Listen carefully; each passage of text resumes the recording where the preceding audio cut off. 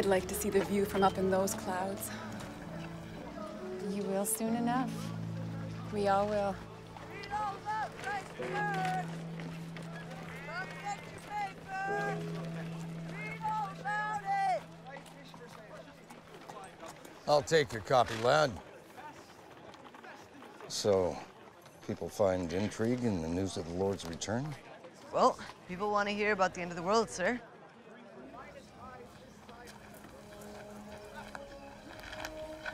Read all about it. Read all about Christ's church.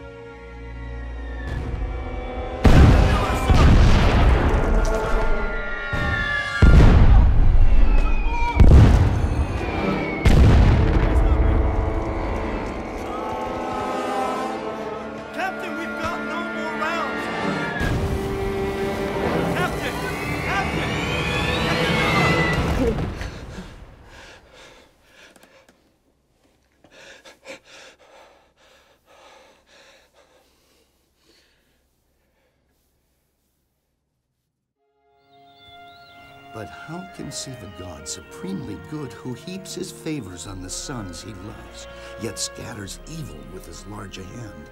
A God came down to lift our stricken race. He visited the earth and changed it not.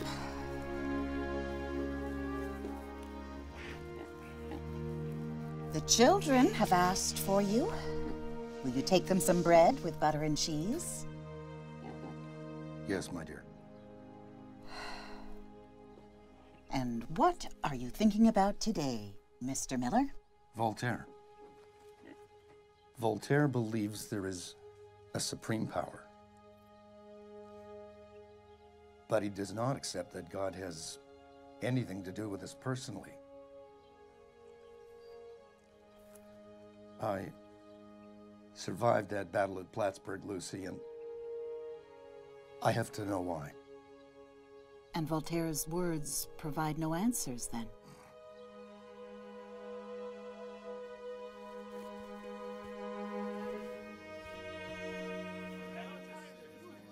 God reached down to the battlefield to meddle in the lives of men?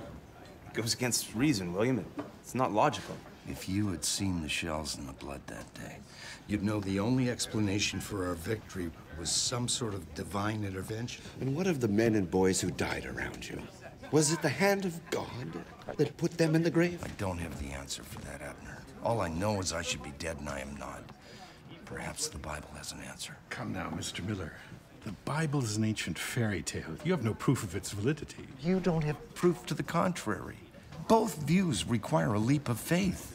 Surely one demands as much attention as the other. So now an ancient text is your authority on all things?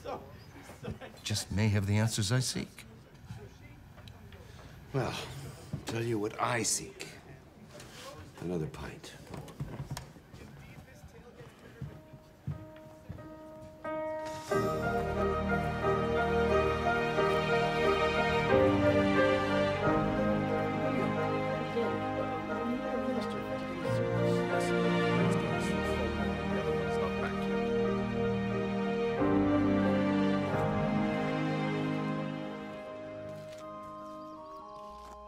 Abner has fallen ill. Oh. So they have asked me to read the sermon. And your response was? This is what I get for speaking in front of Mother.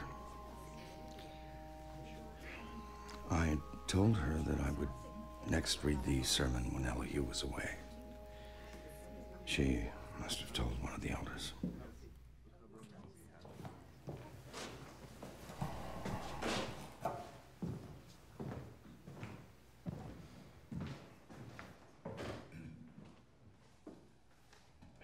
Indeed, all parental instructions, unless enforced by becoming examples, will expose not only the truths taught, but the parents themselves. Many remained hardened, thoughtless of God who created them and of Jesus who bled to redeem them.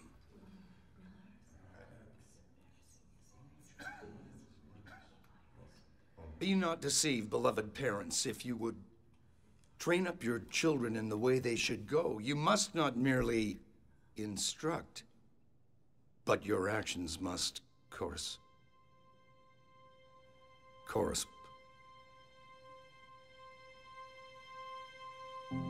Your actions must correspond to God's calling on your heart.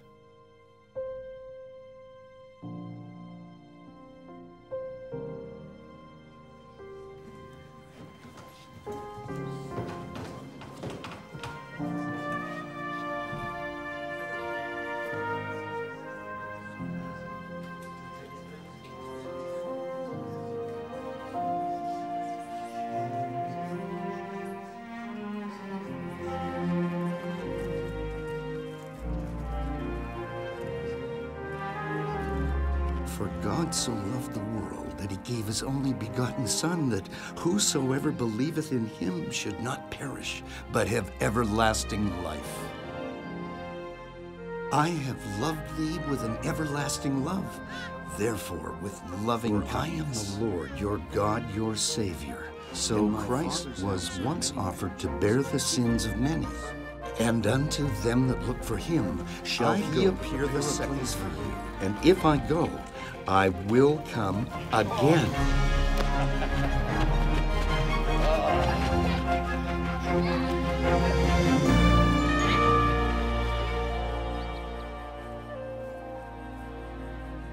Little one, what is it? The baby bird is dead.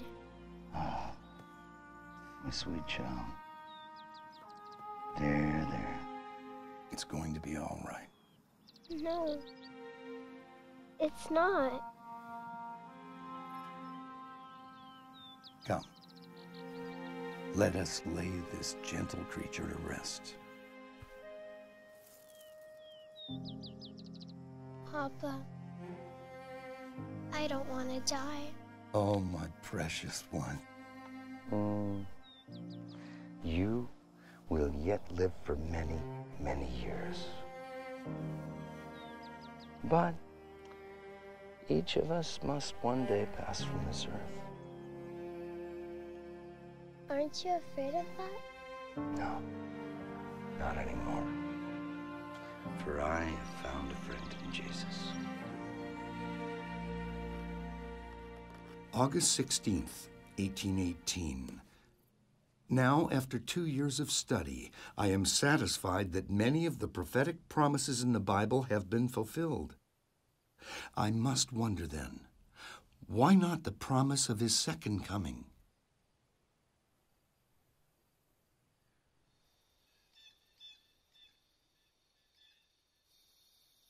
Back to Daniel's vision, are we? Well, speak up, so the whole family can hear.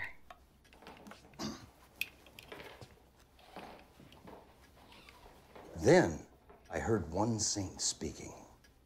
How long shall the vision concerning the sanctuary and the host be trodden underfoot? And he said unto me, unto 2,300 days, then shall the sanctuary be cleansed. That's a long time to wait in Daniel's day. More than that, I think. If the sanctuary here refers to the earth, and sanctuary refers to the earth, and the cleansing must be the cleansing of the earth after the second coming of Christ. If each day represents 1 year, William, what is it? Christ is coming. The glorious appearing, yes. Someday, our blessed hope. Oh, Lucy, you do not understand. If each of Daniel's days is 1 year, and then the 2,300 days will be 2,300 years until the second coming of Christ. And the time period begins at 457 BC, as indicated in Daniel 9, and confirmed by historians, then that brings us to 1843.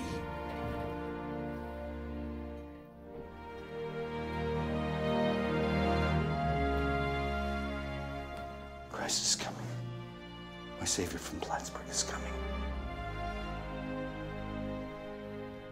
1843.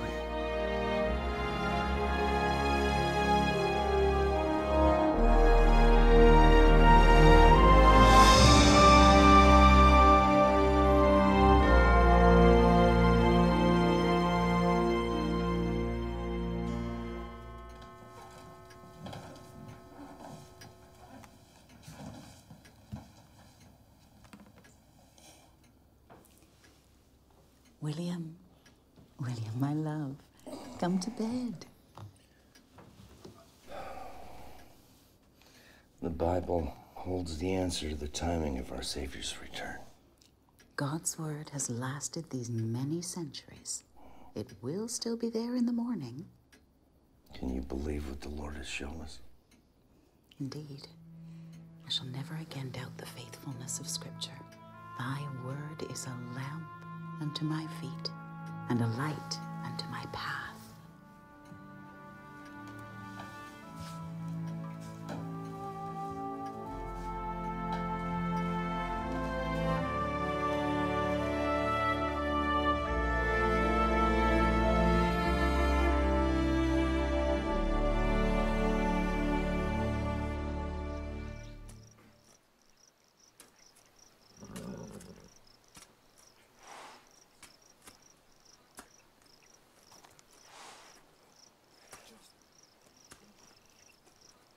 What have they hit?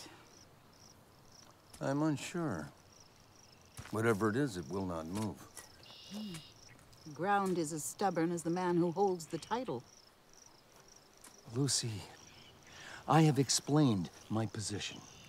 The Baptists, the Methodists, the Presbyterians, they all believe that Christ will return at the end of the millennium foretold in Revelation. As if we could usher in 1,000 years of peace on our own. If these many years of studying the Bible have shown me anything, it's that Christ will return to cleanse the earth at the beginning of the 1,000 years, not at their end. This must go beyond just our family. You must tell others, William. I'm no theologian, nor has anyone asked me to be the watchman. Is that so? Lucy, I'm a gentleman farmer. I shall soon be 50. I'm too old to take on such a challenge. And how then shall they call on him in whom they have not believed? And how shall they believe in him of whom they have not heard? And how shall they hear without a preacher? I shall make a covenant with God. I shall speak if I am asked. Well, it's your choice. Are you the rock or are you the plow? And how long will it be before someone steps forward and asks to hear your wisdom?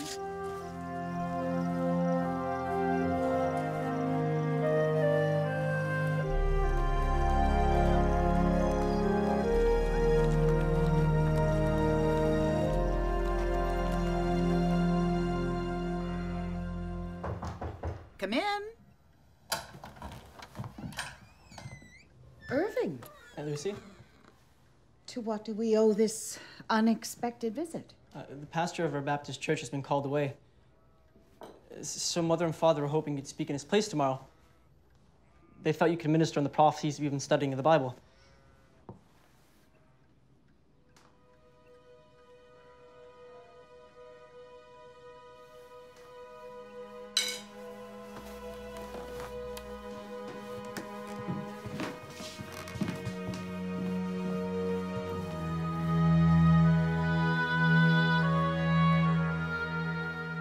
am not a theologian. Nor has anyone asked me to be the watchman. Are you the rock or are you the plow? And how long must it take before someone... I shall make a covenant with you. I will speak if I am asked. No! God, no! I cannot preach. I am not qualified, nor am I a watchman. I beg you, do not put this burden upon my shoulders. Send someone else.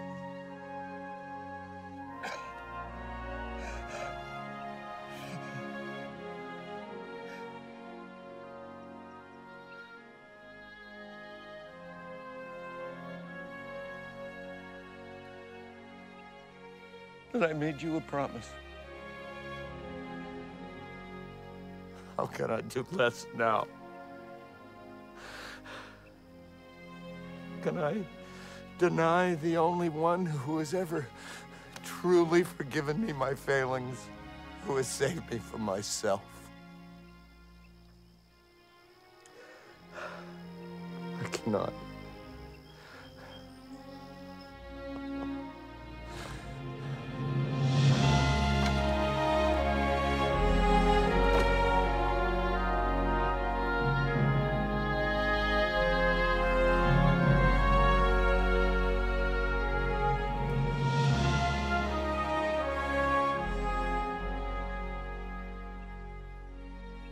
As we know, there is much evidence in Daniel's vision that the cleansing of the sanctuary is symbolic of Christ's return to cleanse our suffering earth, which we have ravaged with war and sullied with sin.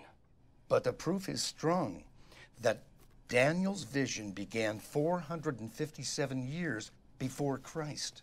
Now, take 457 from 2,300, and you are left with 1,843 years after Christ, when the vision will be fulfilled. The conclusion must be that sometime about 1843, our Savior Jesus Christ will come to take us home. I think your brother-in-law has gone mad. My dear friends and family, are you prepared for this great and important event? Are you ready for Jesus to return? Here is strong evidence that the time is not far off. Remember the old world. They thought Noah was a maniac, but the flood came. Be warned. Fly to the ark. Take refuge in the beautiful promise of Jesus Christ, who said, I will come again. With what I say today, I hope that we can call each other friends. Because I have found a friend in Jesus.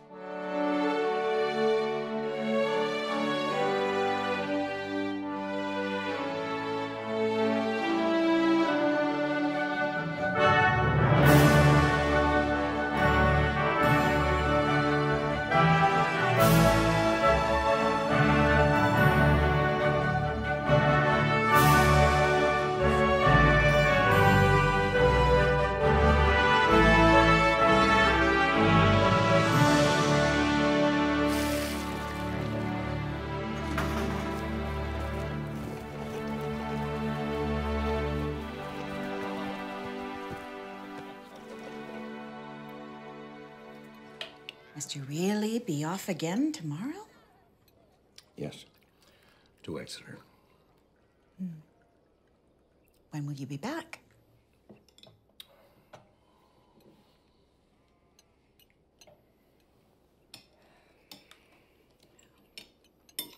I will pack provisions, but I want you to rest and take proper care. It will be so.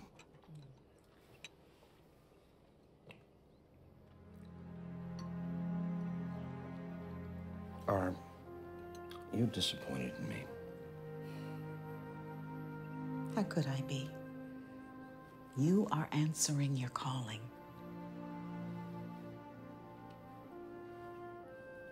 I sometimes wish things were different.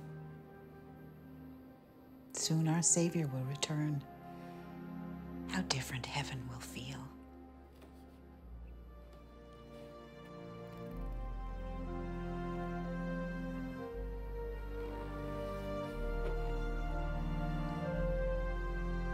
If we have the correct understanding of the 70 weeks, that a day represents a year, and the vast majority of Christian expositors agree on this point, including the great physicist Sir Isaac Newton, then the conclusion is unavoidable.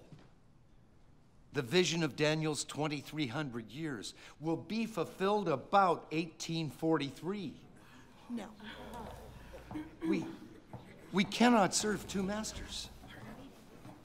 We cannot love this present evil world and at the same time serve God. While we may flatter ourselves for being righteous, and I'm as guilty of this as any man, we may soon learn to our everlasting shame that we are wretched, poor, and blind.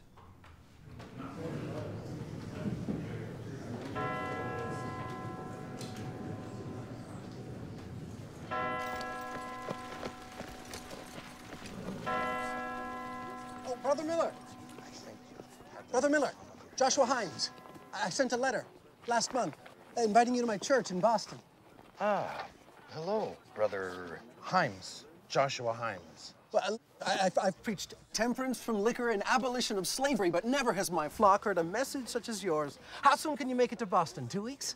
Boston? Very well, we'll make it 3. The good pastor here knows my background. You want me to come to Boston? Chardon Street, the 8th. Deliver the message that you preached here today. But I'm just a farmer. Well, a farmer with a message that must be heard. We will await your arrival on the 8th. Who is that gentleman? That's Joshua V. Himes. He's a force to be reckoned with. He found his voice lobbying for temperance and almost single-handedly organized the abolitionists of Boston. You know his church? Aye, the Chardon Street Chapel. Oh, it's a sight to see. Calvinists and Dunkers, Muggletonians and agrarians, Quakers mixed with Unitarians and philosophers.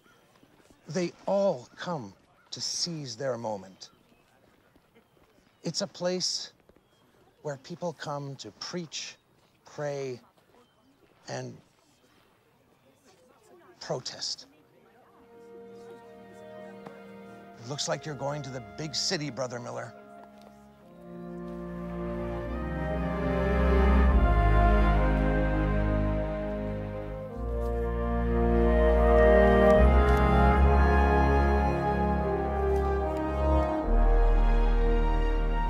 Therefore, if all of these events have come to pass, should we not also expect the fulfillment of his greatest promise?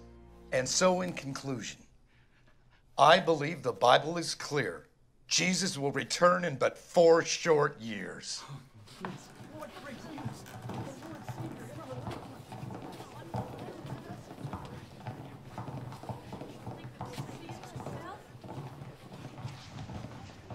You were even better than the morning service, Brother Miller. Yes, good. You rest. Tomorrow they'll be back to hear some more. The power of your message cannot be denied. It is not my power, Joshua, nor my message. It is God's truth, delivered through a humble mouthpiece. Yet how thrilling the message that comes out of that mouth.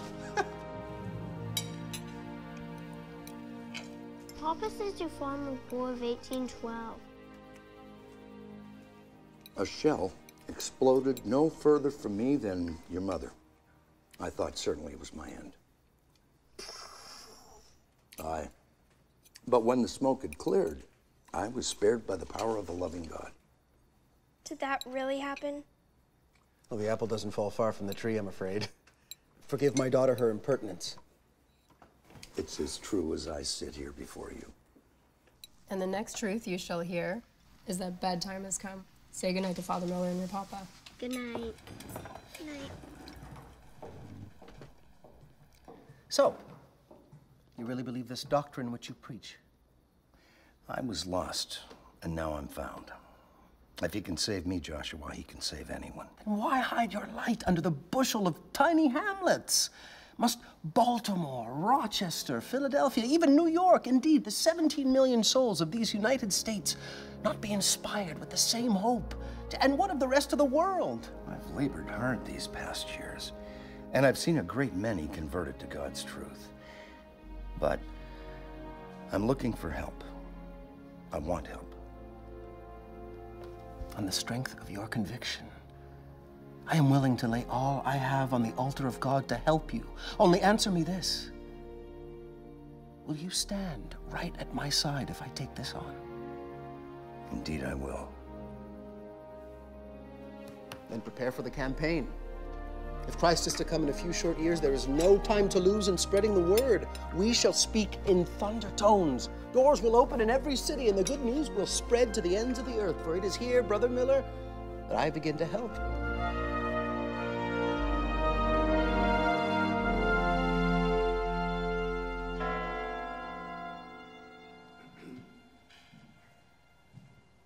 I am just an old farmer, but the scriptures have become my delight.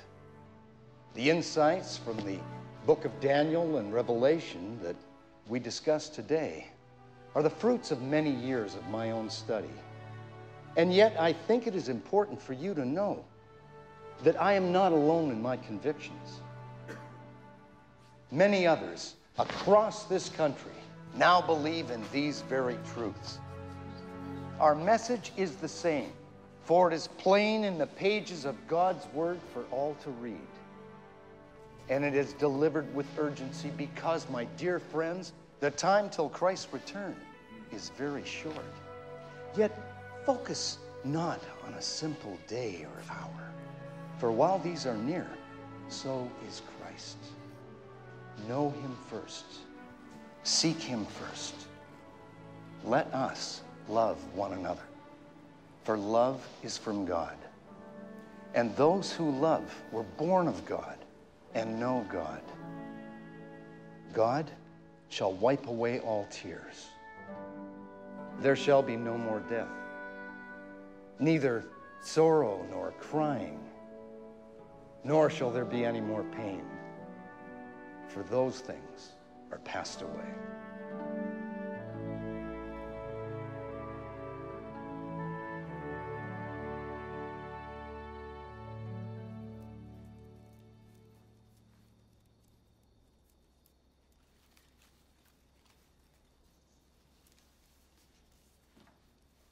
Ellen, you must go to bed. Father, just a few moments more. You need your rest, my dear. Come, Ellen. Let's pray. Tomorrow you will be stronger. Every morning before I open my eyes, I pray that this will be the day that I will forget about the accident. I see the morning light and it all returns. I promise you, my dear, our Heavenly Father has not forgotten you.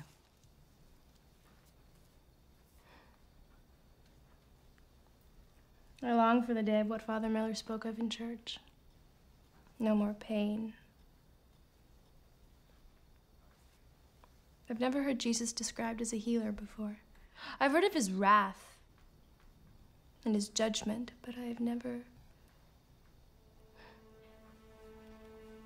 his healing. So beautiful.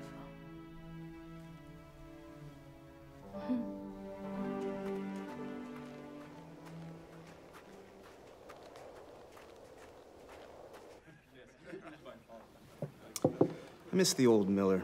His eyes are filled with heaven now. And his mouth won't stop speaking about it. He doesn't drink anymore. Which I suppose leaves more for all of us.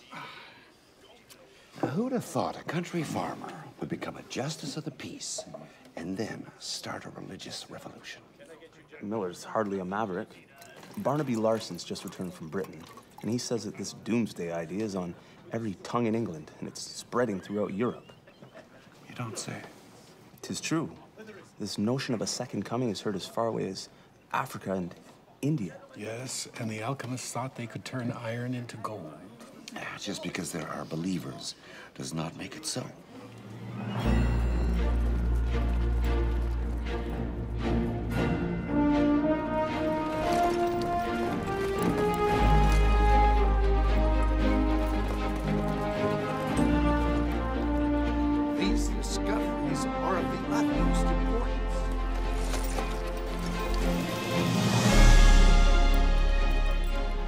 1,843 years after Christ, when the vision shall be fulfilled.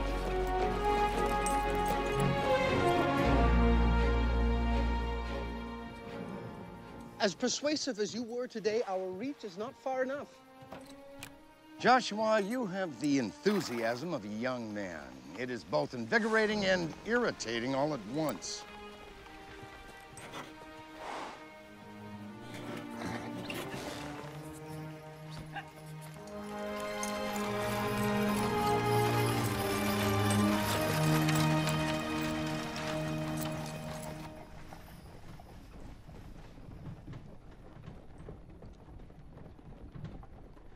The inquiries pour in from every city up and down the eastern seaboard. I mean, you could preach in every church from here to the Florida Territory. Please bury me in Lowhampton next to my maple grove. Twice a day, still it would not fill the need. And see to it that my wife is provided for until the day of judgment. Well, the next step is expansion through the printed word. Publication will reach not just one set of ears, but countless eyes per page. We shall amplify your voice. Do not say, but I am a simple farmer. But I am a simple farmer. Who asked for help? Well, I had no idea it would be like this. The papers have heaped abuse of every sort upon your labors. Now we shall answer back, but on our own terms. I'm a tired old man. And I'm the owner of a printing press.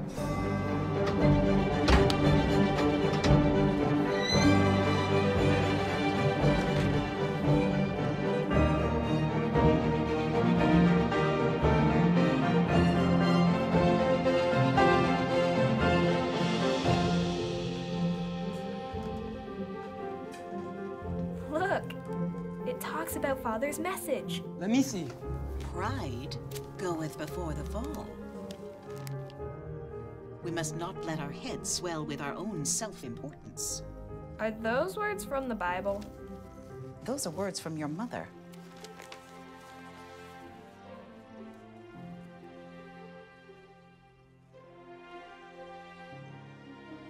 And unto 2,300 days, then shall the sanctuary be cleansed.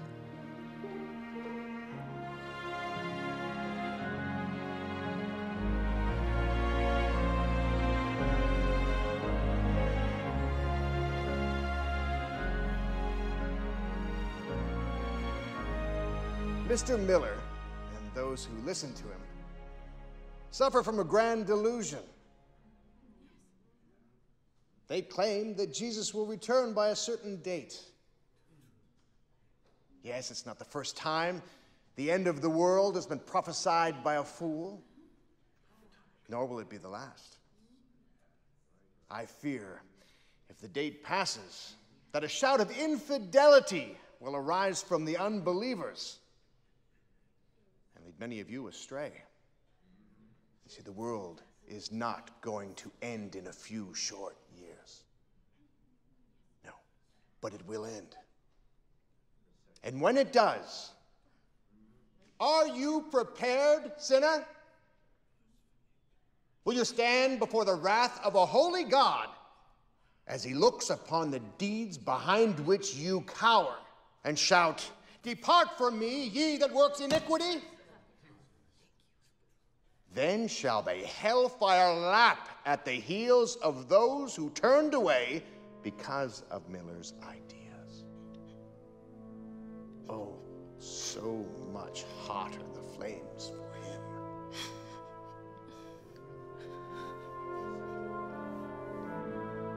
Please forgive my iniquities against your name and rescue me from the evil one.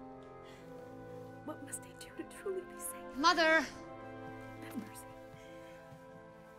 Have mercy upon my wretched soul. Please forgive my iniquities against your name and rescue me from the evil one. What must I do to truly be saved? Ellen, my darling. What is it? What's the matter? What if I have been led astray, Mother? Why would you say that? I am so afraid. Mother, the preacher said such bad things about Father Miller.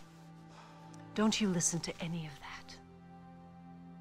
But I heard. We all did. We were in a house of worship. There is no comfort there. Come to bed.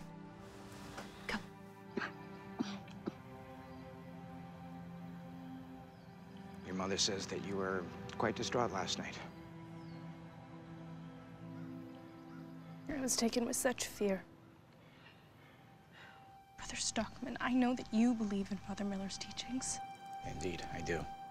As do many other Methodist ministers. Father Miller shares the Advent hope. His urgency is tempered with love, yet now all I can hear are the ministers who speak of burning in hell forever. What hope is there for me? For any of us? If our Heavenly Father is a tyrant who delights in eternal torment. The very agony of your mind is indication of God's Holy Spirit at work in your heart. Our God does not rejoice in your destruction. Nor is it his nature to condemn, but to seek that which is lost. How can I be so sure? Go free, Helen. Go free. Trust in Jesus, for he will not turn his back on any true seeker.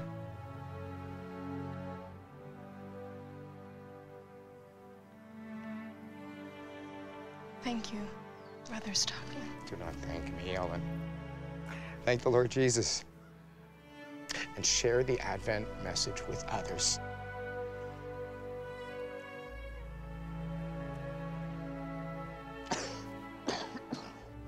Elder Himes and Father Miller have announced a conference in Boston.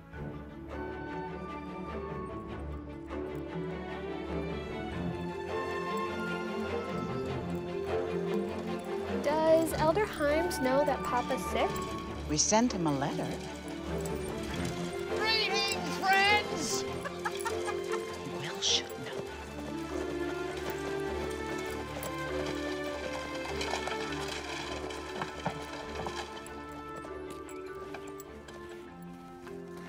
He cannot travel, Joshua. He cannot travel. No, of course not. Typhoid is serious. It's very serious.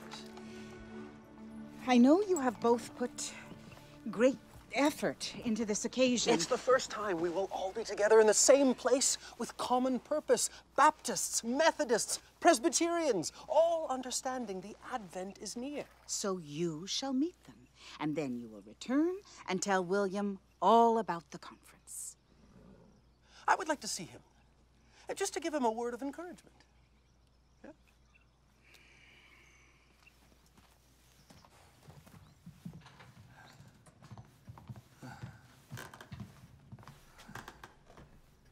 Well, hello, dear friend. How are you feeling today? Not much better, I'm afraid. Well, then I shall leave you two alone for a little while. But Joshua, only a few moments. He's not up to visitors. Of course, absolutely.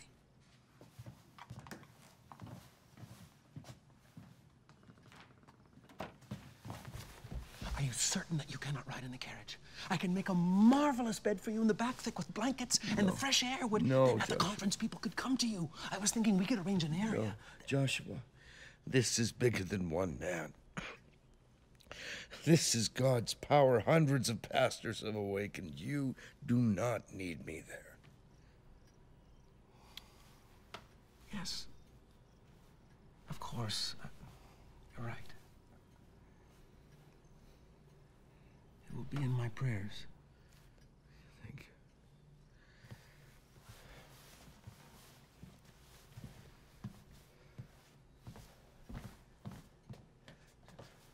Are you absolutely certain? Go. Go now.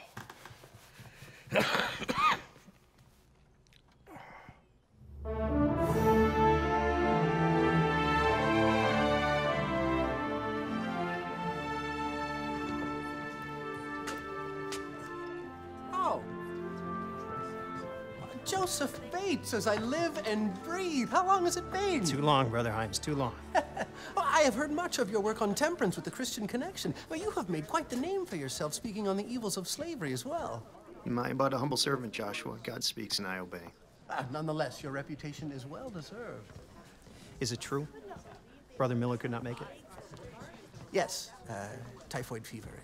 It is more than a shame. Oh, Brother Bates, may I introduce you to Hiram Edson? You may know Brother Edson through Pastor Finney. Oh, yes. Brother Finney's work on the causes of temperance and abolition are well known.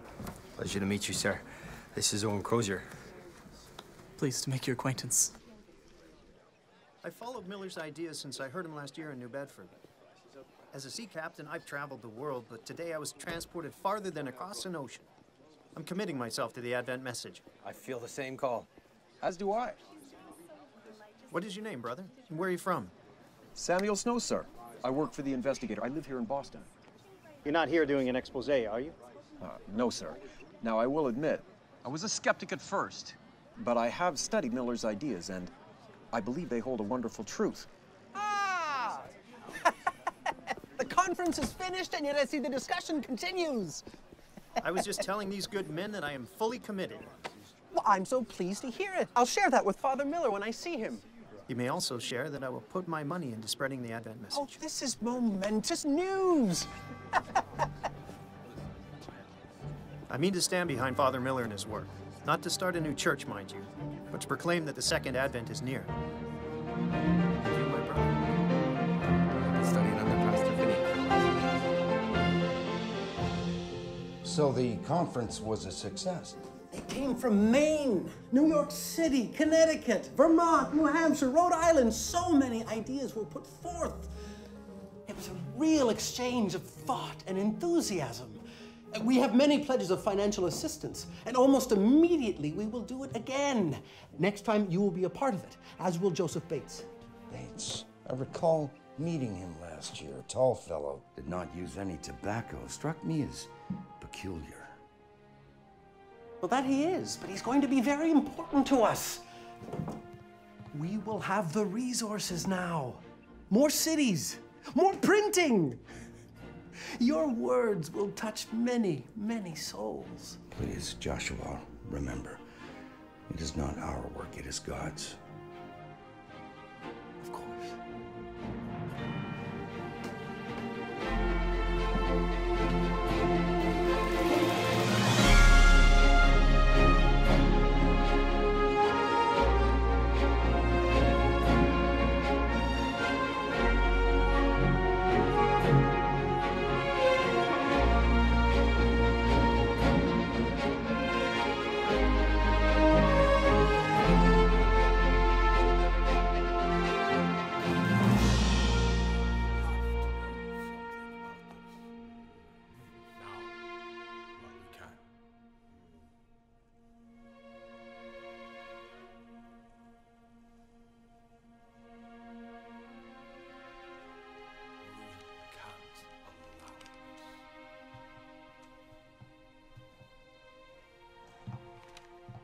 The words of Mr. Miller and his followers are false. Those who are seduced by his candied tongue have no place in this house of worship. So, you must, in the name of the Lord, renounce these radical ideas. If you do not, you will not be welcome here in this house of worship.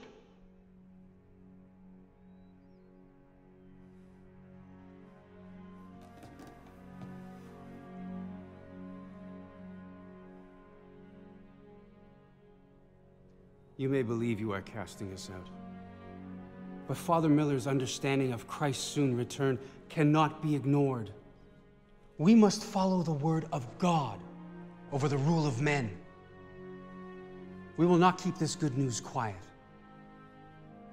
And if that means we must leave, then leave we shall. My family feels an unspeakable joy at the hope of Christ's return. We feel love, the love of Jesus. It lifts us up, it carries us forward.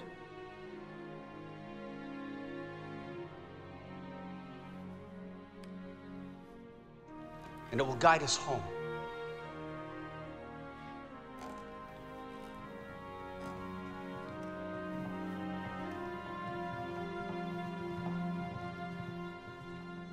How can they speak to us that way? We must not let one bad apple spoil the bushel.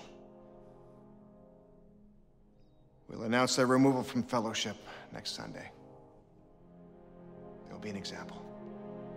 Our traditions must be honored.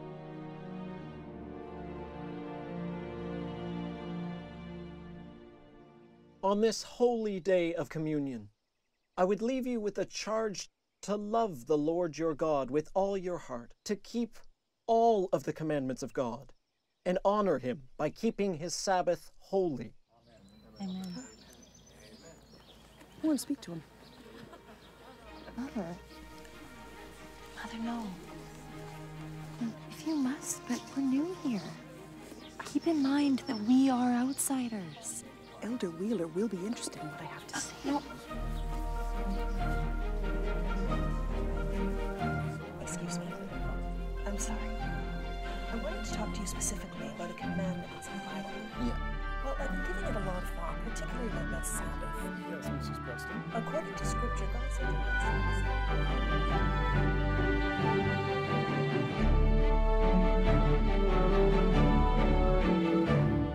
He heard what I had to say. He really listened. And will he change his day of worship from Sunday to Saturday, as the commandments suggest? He was impressed by what we shared from the Bible. Meaning? He promised that he'd give the idea much thought, and he'd investigate the Morning, idea Mrs. more Preston. fully. Hello. And from that statement, you declare victory.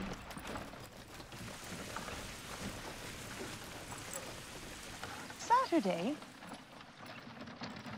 is the seventh day of the week. It is the Lord's Sabbath. That is just so. Mother, there are those who believe that waiting for the Advent and Judgment Day is of greater importance than which day we worship. Good morning, ladies. Perhaps the day won't matter shortly. I've planted a seed. As a teacher, my dear, you of all people should understand how knowledge grows.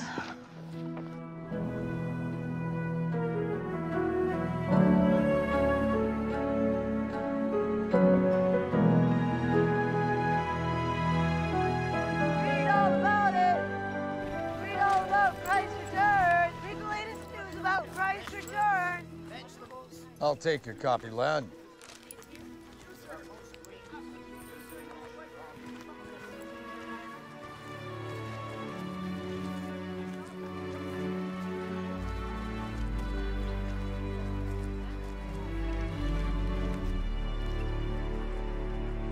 Well, you have to give them credit. I do look very handsome. Why do they insist on making me so fat? So, how many people do you expect? It's the largest tent ever erected on American soil. It's been expanded to seat 6,000, and they are assembling, plus more. Giant tents. What next?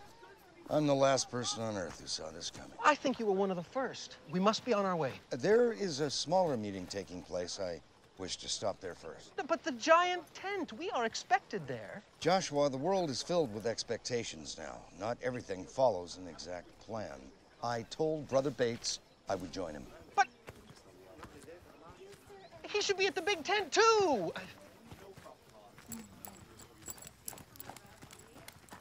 Whoa, whoa.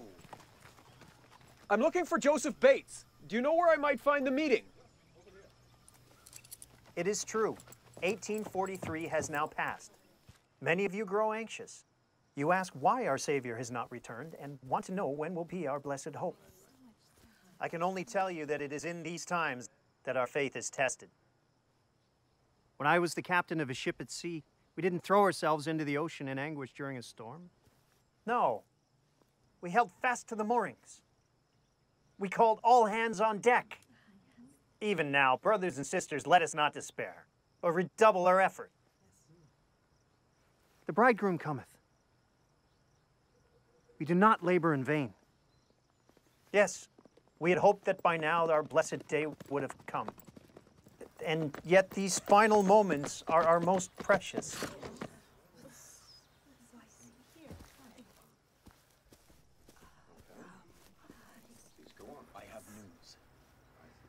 Let my brother speak. He comes to us with news. Brother Snow has truth for us from the Lord. Let him come and deliver his message.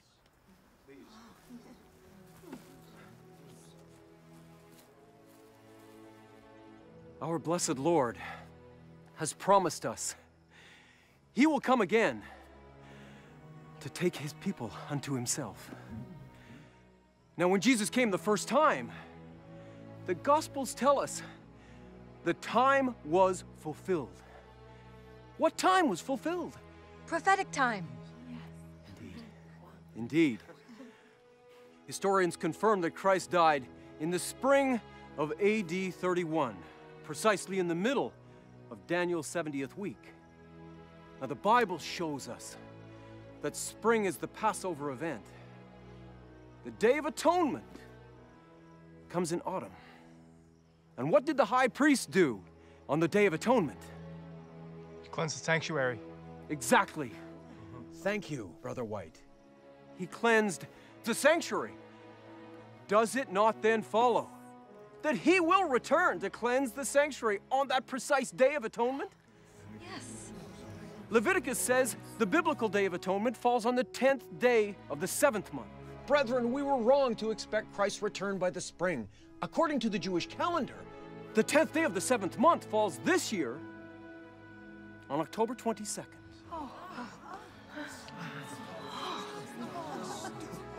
We know the date. October 22nd, 1844.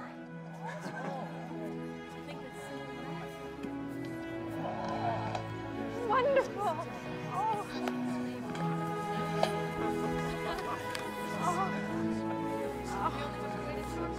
He is so certain. You are not? Setting an exact date is foolish. No, not now, brother. We are not in favor here. Let us hope that God will reveal more in time.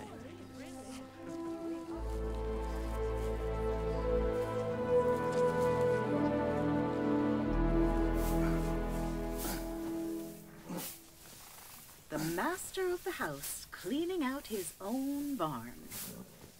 This setting of a date must have you upset. Our hope is not a specific day or hour, but that Christ's return is near. What does Joshua think? We both resist.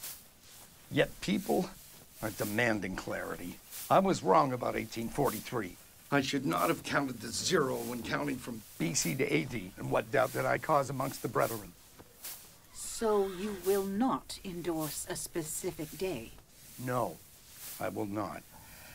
But Brother Snow's study of the sanctuary does cause me to think. Well, then you must seek the present truth and clarity from God on this, William. The Bible is clear. However, Samuel Snow is a trusted brother in the Lord. I'll give his date over for study and prayer.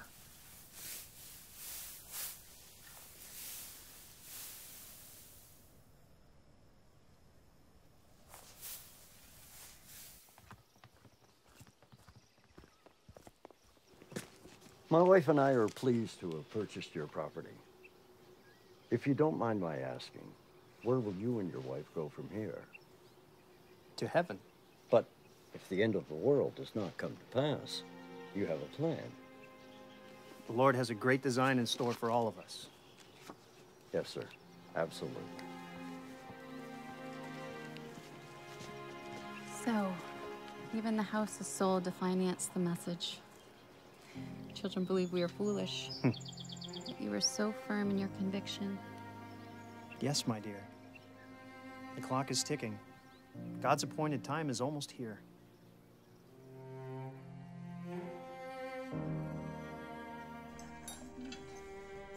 Seem to have regained your appetite, Ellen. Brings us happiness to see you this way. We're almost home. Just the thought gives me strength. Until then,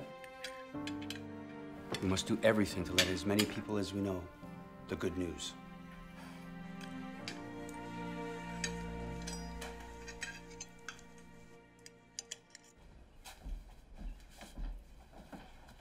Ah, Mr. White, I have your pamphlets ready for you. You people are turning into my best customers. Oh, good morning. So you two are working to spread the good news? Yes, sir. James White with the Christian Connection. Pleasure to make your acquaintance, Brother White. I'm Robert Harmon. That'll be $1.20, please. Thank you, sir. Time is short. Shall we go together, young man, and see if we can make a difference? Of course. Good luck, gentlemen.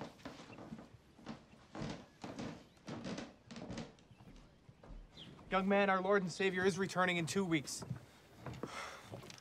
The coming of the Lord. Please, gentlemen, Christ returns in 2 short weeks. Prepare your hearts. Oh, well, tell him he's buying the next round when he gets here. I'm sad for those men. You, sir. Coming of the Sir, Lord. please. Thank you, my brother. Sir. October 6th, 1844. Dear Brother Himes, after much study and prayer, I see a glory now in the 7th month, which I never saw before. We are almost home. Glory, glory, glory. Come to Jesus Christ, the Lamb that was slain, and now lives, that you may live. Obey his word and believe. There is no time for delay. Put it not off, I beg of you. No, not for a moment. Do you not want a house made with hands eternal in the heavens? Then seek first the kingdom of heaven, says Christ, and then all of these things shall be added unto you.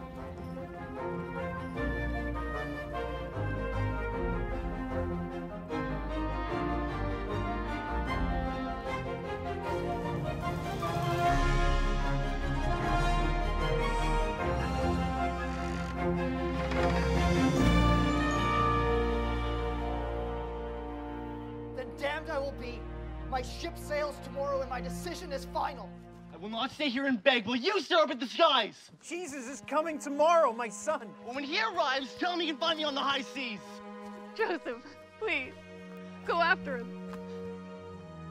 Our son will be lost forever. Do something.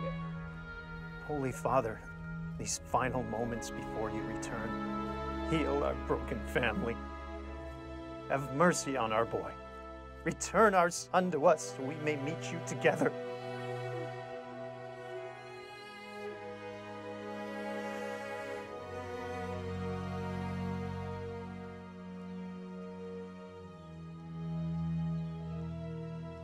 It is so fitting that we should all be here together in these last hours.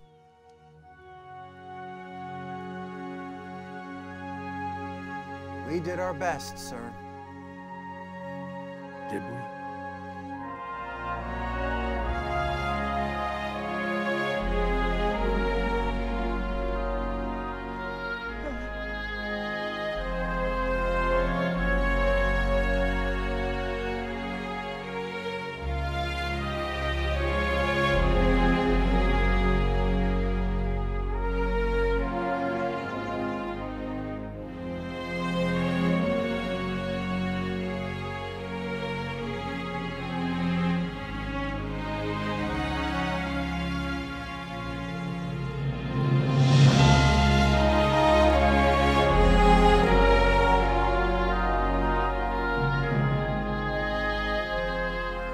Thank you for telling the world before it was too late.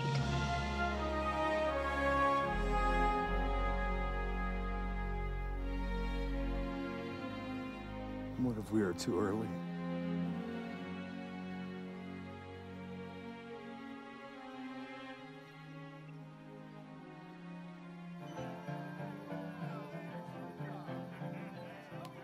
Gentlemen, free ale till the end of the world.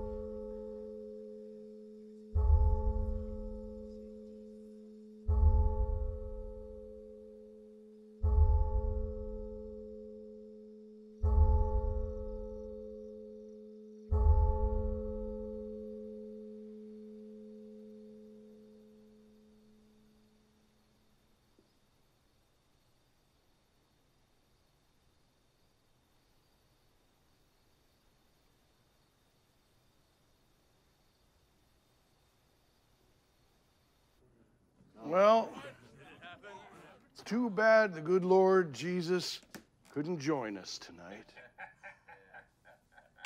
Because we've always got room for one more.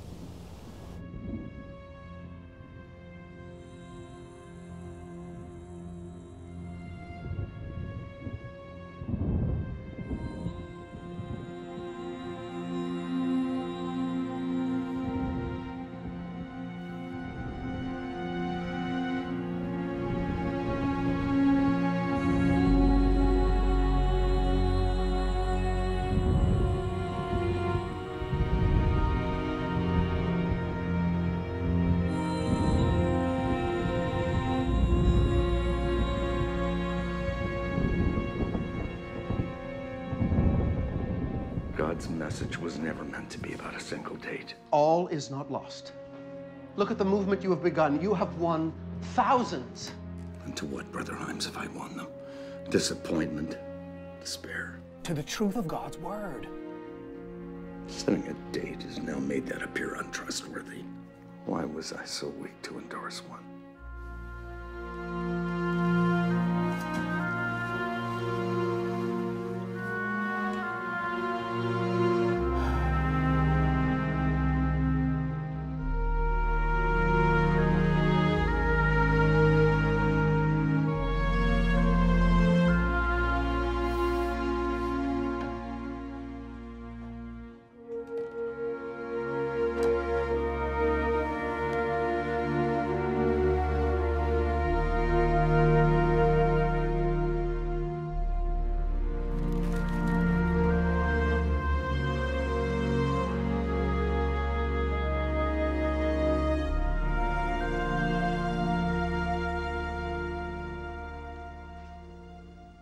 We will keep waiting. For how long?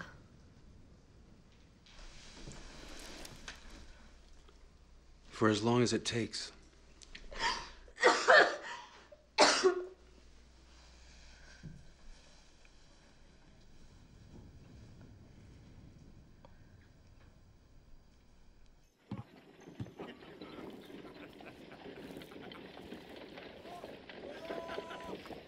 I see you're still with us this morning, Hiram. The chickens, too. Maybe Jesus will come if you fix him some breakfast.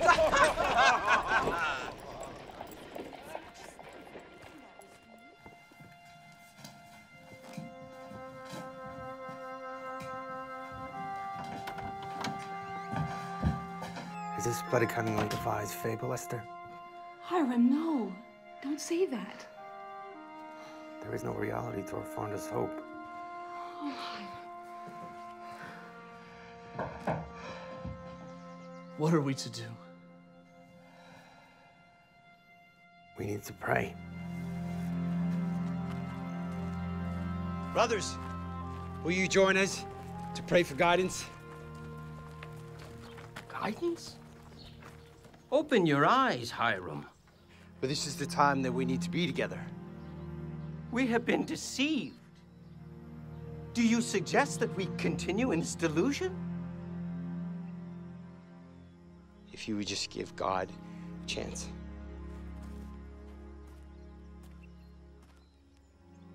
I did that already.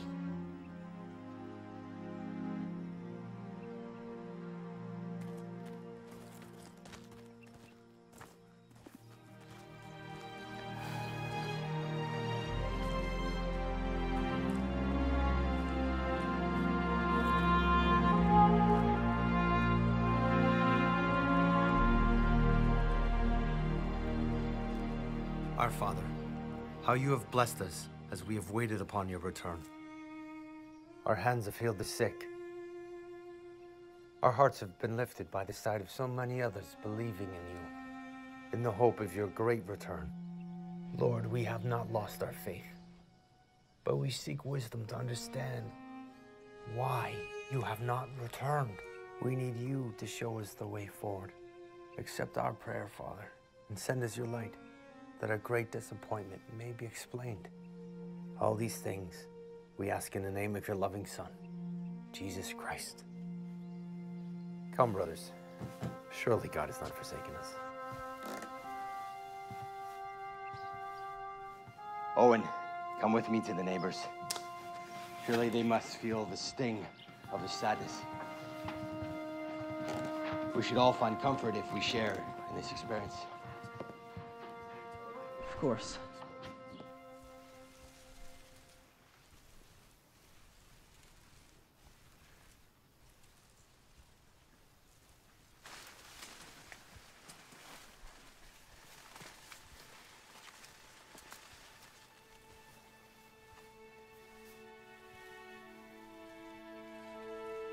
Hiram!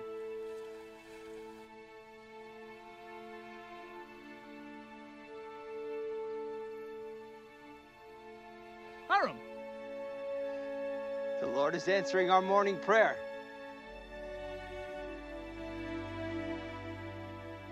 He gives light to our great disappointment.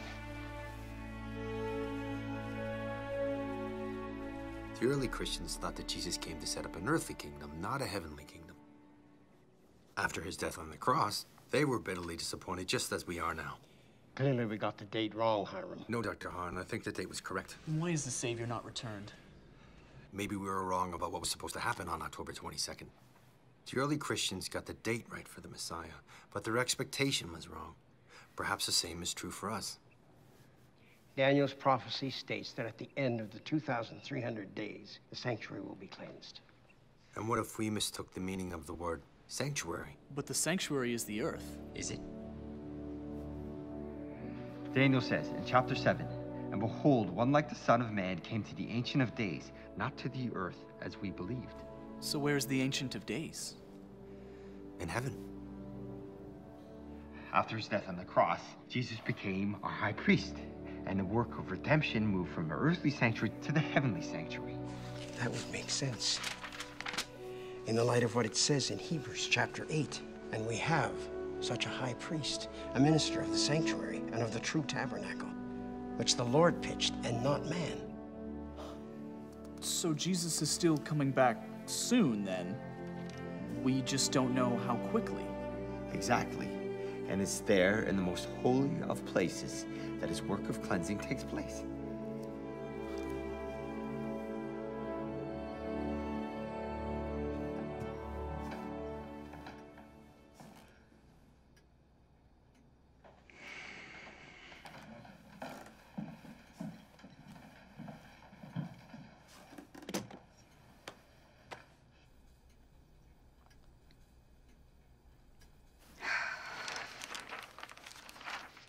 Lucy, what have I done?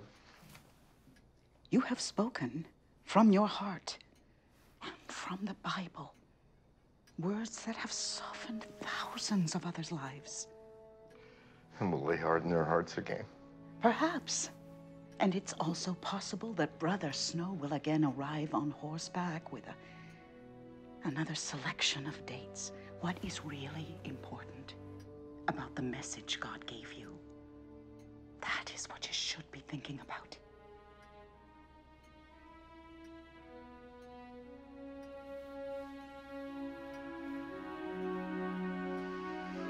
Yes.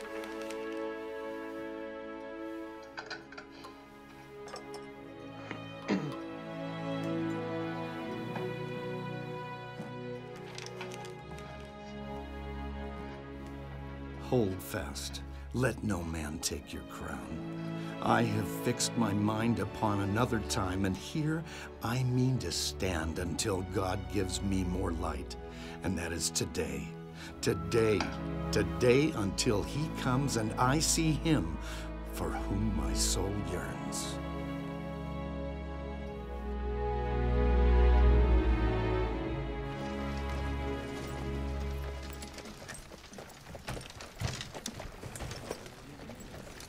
Keep our faith strong in your promises, Father.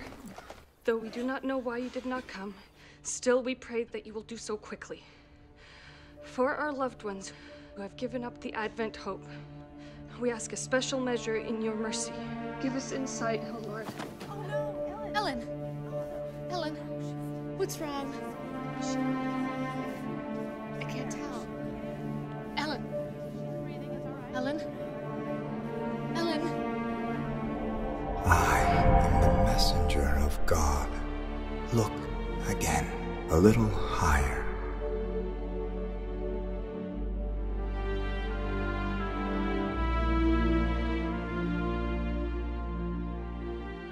Not the end, but the beginning.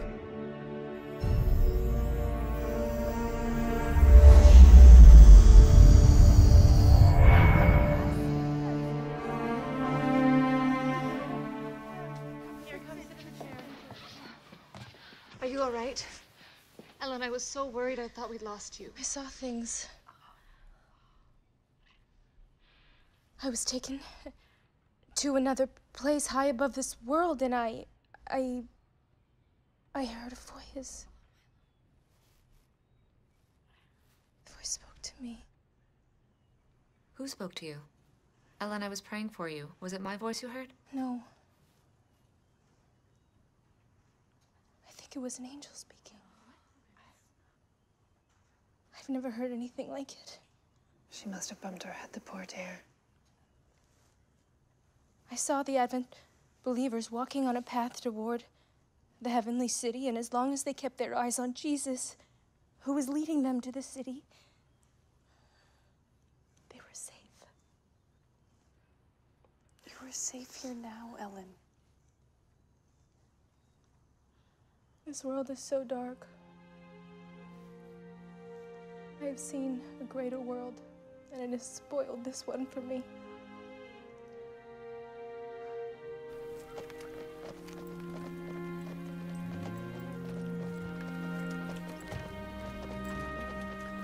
I feel as if my strength was renewed today, Elizabeth. I saw such wondrous things. I heard things. So you claim. Elizabeth, I've never lied about anything. I'm not saying you're lying now. You collapsed from your illness. You are not of sound mind. You know not what you speak. No. Elizabeth, the Holy Spirit showed me a view of the midnight cry, and he explained our disappointment. He encouraged our Advent hope. There were people who didn't listen, and they fell off the path. You had an accident when you were young. It left you weak. You won't have a regular life, Ellen. We understand that. You won't marry. You won't be able to contribute. But this is hardly a way to get attention. Why are you speaking to me like this? I pledge to you that I'm telling you the truth. Well, here's my truth. Christ will not return to earth anytime soon, and I am done with prayer groups. But Elizabeth! No, you heard what I said. Consider me someone who's fallen off the path.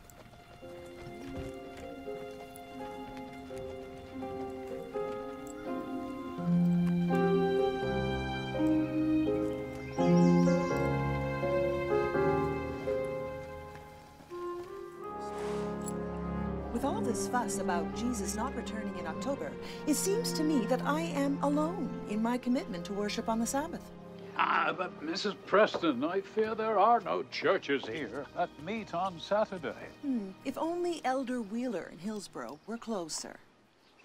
Mother, please. The Farnsworths have been so generous to let me stay here while I teach. You'll likely offend them. What is offensive to God is that we worship on the wrong day. Good Elder Wheeler understood that Saturday is the seventh day of the week. It is written in the commandments that we should rest and keep it holy. What difference does it make to God if we should worship him one day or another? Difference enough, William, to chisel it onto stone and send it down the mountain with Moses. Sabbath comes to us as a gift. We cannot stop or change it. He even used the word remember. Even if Elder Wheeler's church were nearby, he's a Methodist, and we belong to the Christian Brethren. His denomination matters not to God, only that Elder Wheeler believes they're called commandments. If these were but the 10 suggestions, we may feel free to honor God whenever we please, or not at all. Oh, the carriage is ready. We may be headed to worship on the wrong day, but we shan't be late.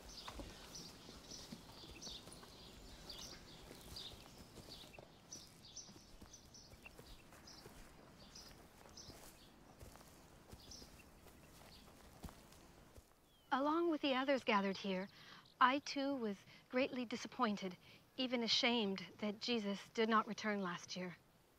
I do not understand why he did not come, but I still believe in the many promises in the Bible that one day he will. That is why I hold fast to the Advent hope. Thank you, Mrs. Cooch. Does anyone else desire to speak today?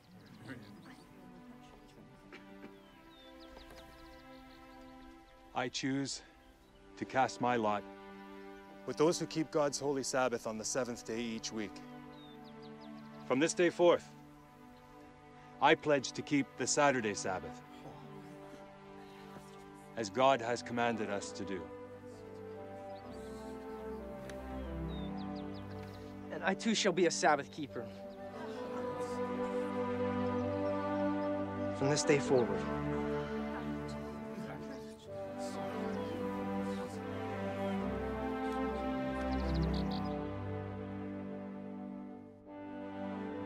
I gave them my Sabbaths to be a sign between me and them, that they might know that I am the Lord.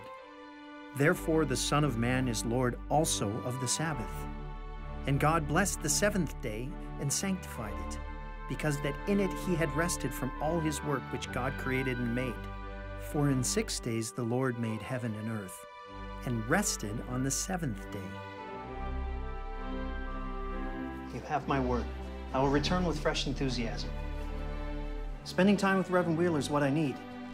What we need is a way out of this predicament. We're penniless, Joseph. Where's all the Sabbath business going to lead you? I'm following my heart. I'm being convinced by the word of God. I know no other way to test error from truth.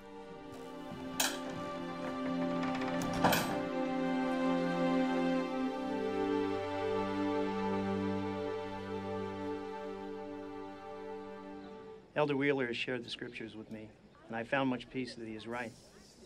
Christ kept the seventh day. Following him is most important. I support the Sabbath.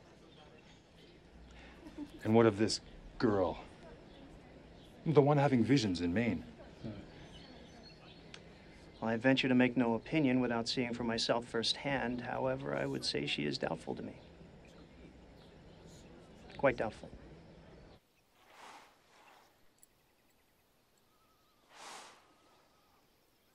We're here today, people of many faiths, gathered together because of our commitment to Jesus and our acceptance of the Bible as the Word of God to guide us. This morning, a member of our community, Miss Ellen Harmon, has been asked to speak to us. She will share some of what God has blessed her with of late. I don't think that I can do this. Just being here is an act of courage. Miss Harmon.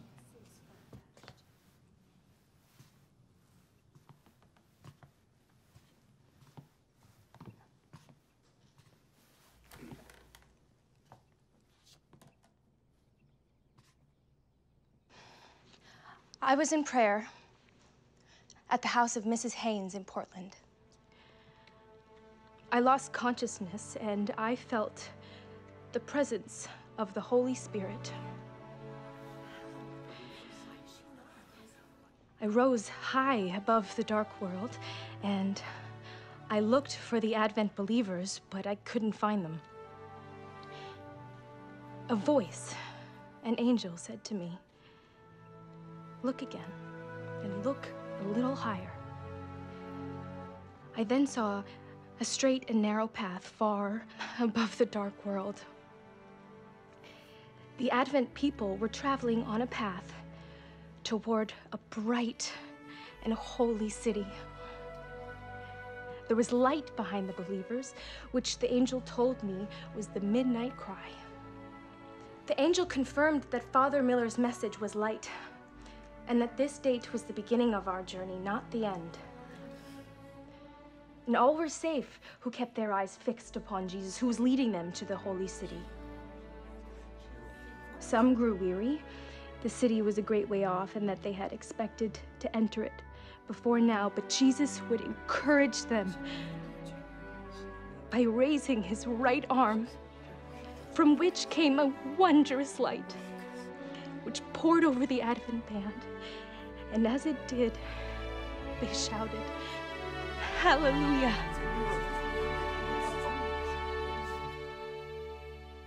But, Brother Sergeant, if Miss Harmon's visions are from God... Her visions do not come from God, Mr. Nichols. But, my friends, how can you be so sure? Brother Otis, if Almighty God had a message for his people, would he choose to send it in such a frail mouthpiece? The girl can barely walk.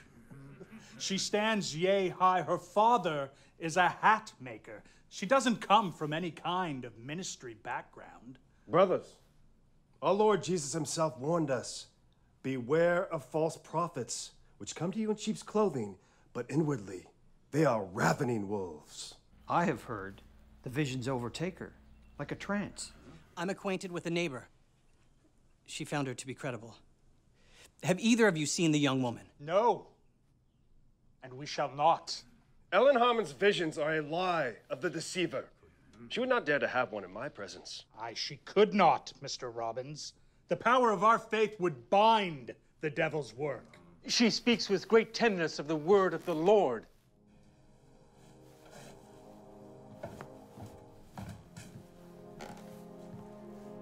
Brother Nichols, do not be fooled.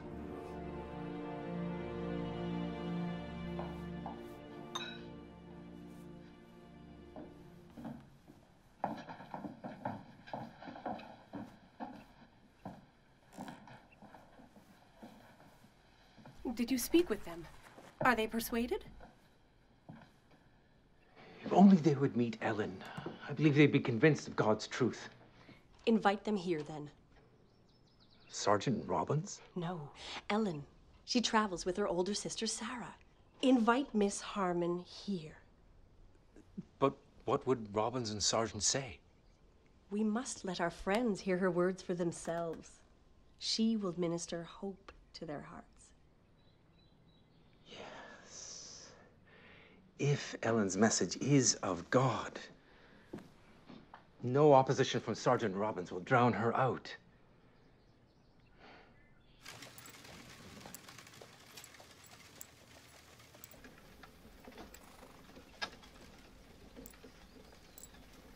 It's such a joy to have you with me today, Sarah.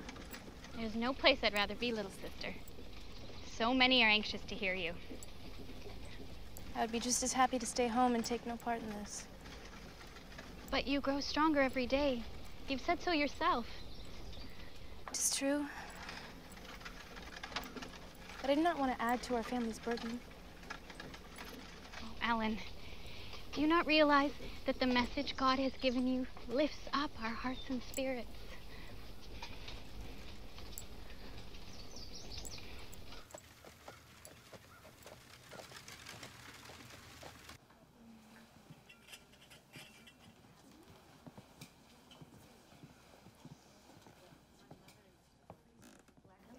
Have you had a chance to meet the Harmons yet?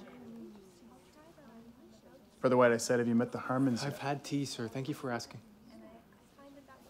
Why don't you go meet the ladies before you get any more tongue-tied off?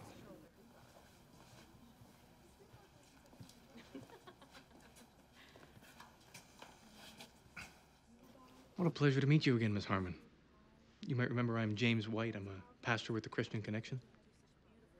I've made the acquaintance of your father. We distributed pamphlets together before. Well, it's a pleasure, Mr. White. I've heard many good things about your work for the Lord. I have heard such a thing before, yet it comes as a true surprise to me. Is it wrong for me to ask your age, Miss Harmon? I will be 18 on my next birthday. And you, Mr. White, how old would you be? I'm 23 years old. And you have put yourself in the service of the Lord? Yes. I left teaching to spread the word.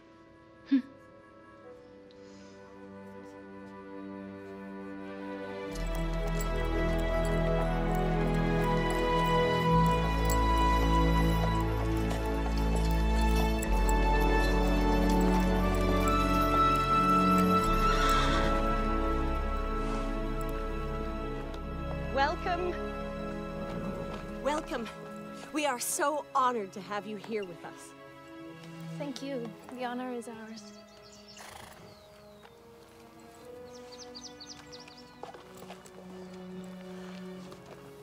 Surely this humble, gentle girl is no child of Satan.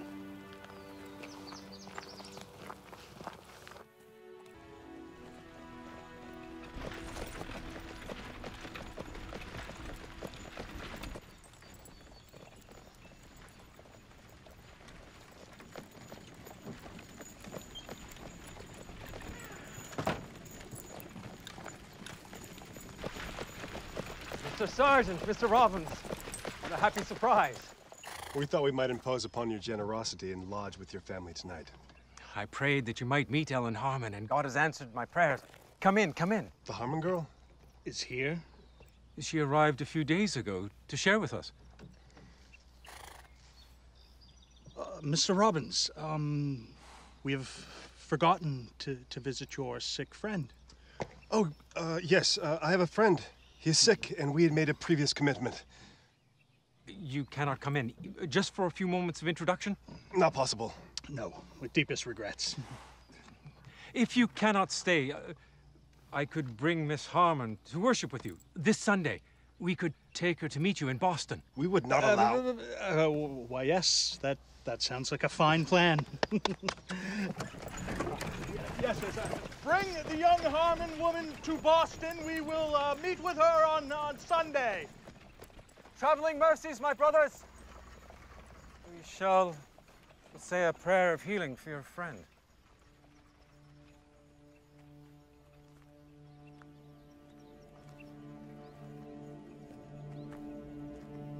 I am the messenger of God. Go to Randolph. Follow the light before you.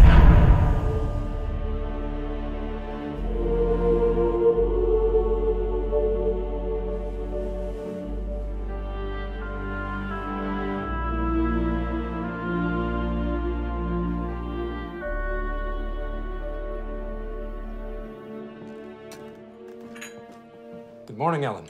Did you sleep well? Well... What is it, dear? Tell us. We are so grateful for your hospitality. I know that you feel that we should go to Boston. But I have been instructed to go to the township of Randolph. Why, 'tis nothing in Randolph for you, unless you desire a new pair of leather boots. Do you need new boots? I would love new boots. All I know is that I have been instructed in vision by the Lord. We must go to the Thayer home in Randolph. But to what end? Help us, Ellen. We do not understand. Nor do I. I have only enough light to see the step before me, and that is to go to Randolph. God has promised me that when I arrive there, he shall reveal why.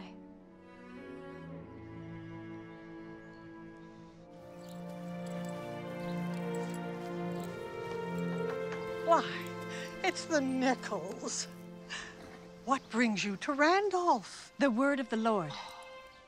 We have Ellen Harmon and her sister Sarah with us from Maine. Well, what can I say? Welcome would be a start.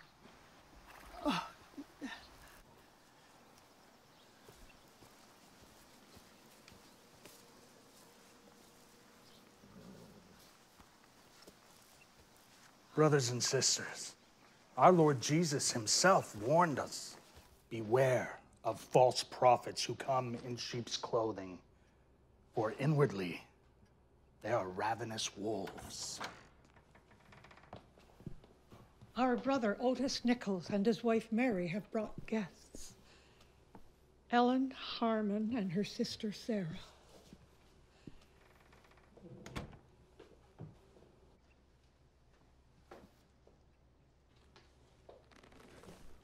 I thought you said they wanted us in Boston. It is clear they do not want us at all. Well, Brothers and sisters, as I was saying, the Lord impresses upon my heart that we should adjourn. After luncheon, we shall continue to speak God's word.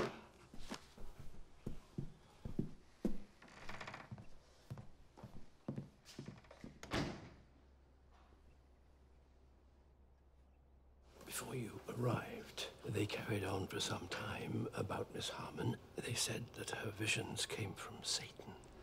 Ellen Harmon can speak for herself. It's all so confusing. I do not know what to believe. Mr. Sargent said that she would not dare have a vision in his presence because he walks uprightly. And Mr. Sargent told me just a few days ago for me to bring Ellen to meet him and Mr. Robbins today in Boston. And what has brought you to Randolph? Ellen had instruction from God last night. Oh, when shall I see Jesus and reign with him above, and shall hear the trumpet sound in that morning, and from the flowing fountain drink everlasting love, and shall hear the trumpet sound in that morning. Oh, shout glory, for I shall mount above the skies when I hear the trumpet sound in... Glory.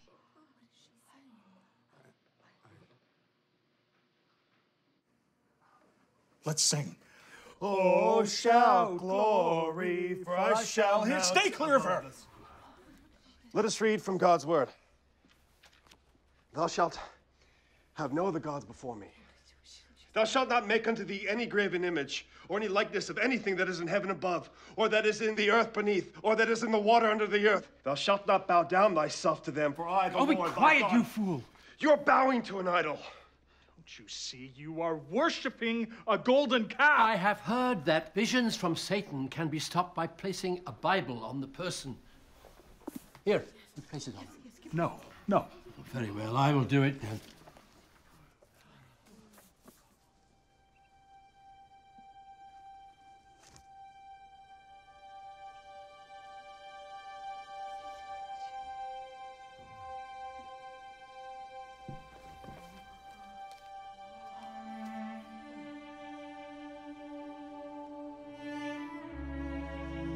This is the inspired testimony of God.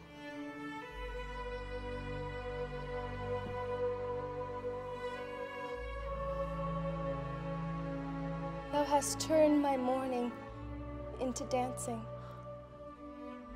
Thou hast put off my sackcloth and girded me with gladness.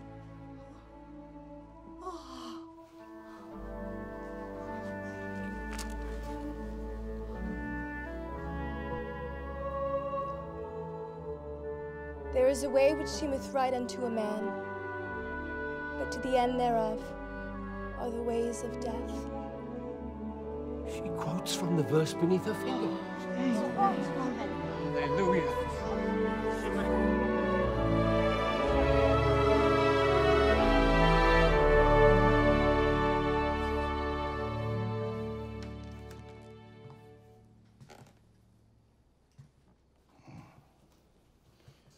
I can make out none of the letters. Shall I read it for you, my dear?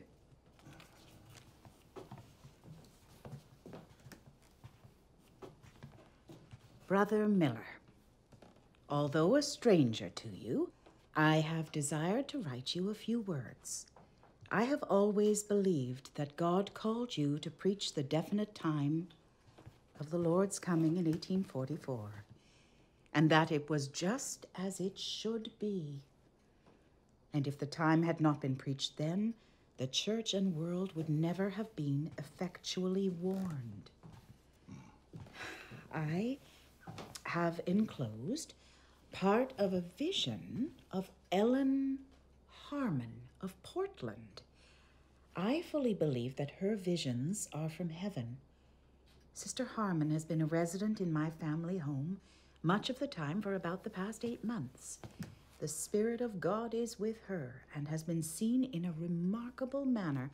I would ask you to lay aside prejudice and suspend judgment until you have read and compared them with the scripture and present truth. Yours, waiting for the return of the Lord, Otis Nichols. Brother Nichols sounds sincere, but surely they're just grasping at straws.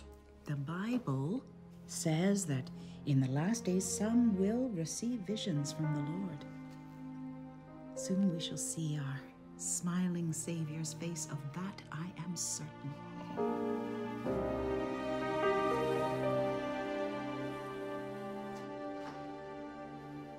Yet another letter? Fanatics are out there spreading all kinds of nonsense to the people. In this, you mean Ellen Harmon? From all reports, she is sincere, a true believer. But I'm alarmed about these so-called visions. They say her longest vision lasted 4 hours. But visions. Condition of her poor health is more likely the explanation. Will you seek her out? As she's invited to speak now with regularity, I'm certain our paths will cross. Joseph, I don't have enough flour to bake even one loaf of bread.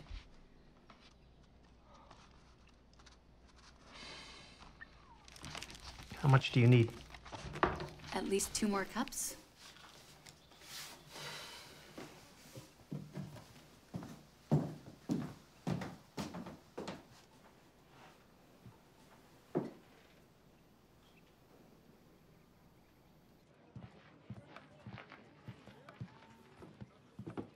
Out searching for Jesus, are we, Mr. Bates?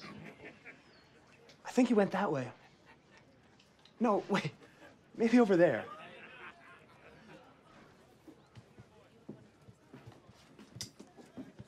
What can I do for you today, Joseph?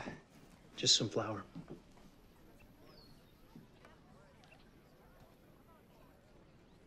However much this will buy.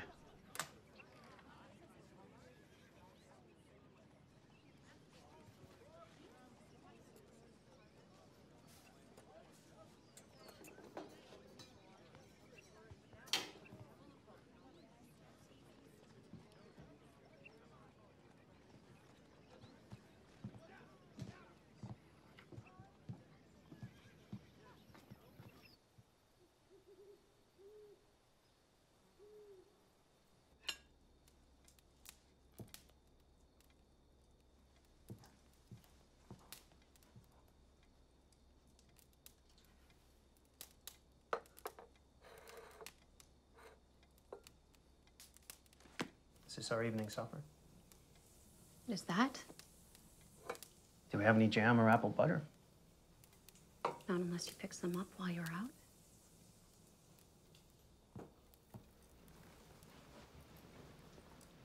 Prudy. Spent the last money I have on earth to buy that flour.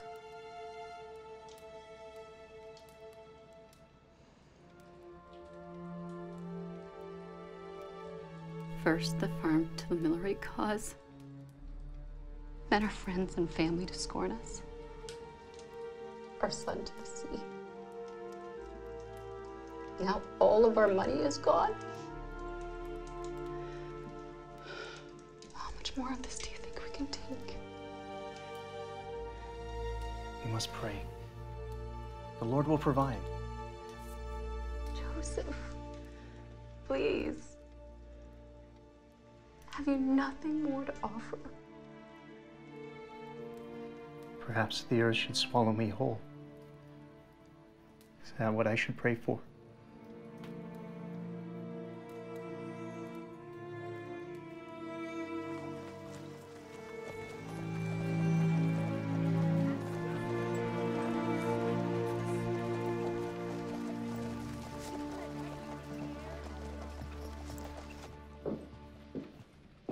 Do you have any mail for me, Mr. Drew?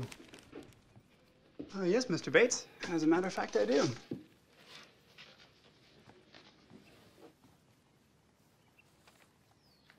There's 5 cents postage due.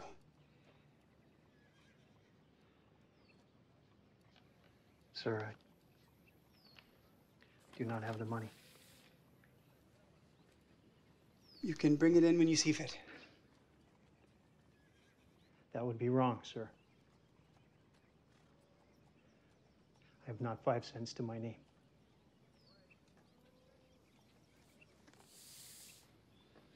Joseph, I'll take your word that you'll find a way to repay the debt. Matthew, if you would open it, I would be more comfortable.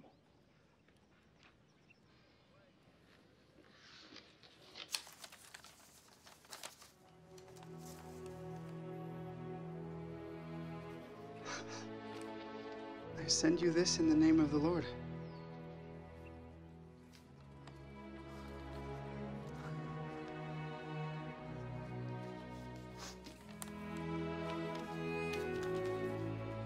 When you deliver these goods to my home, my wife will say you have made a mistake, but pay her no mind. Certainly, Captain Bates.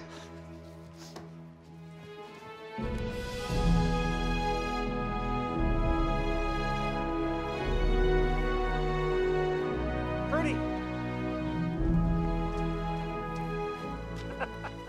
Joseph, it's a miracle. Indeed.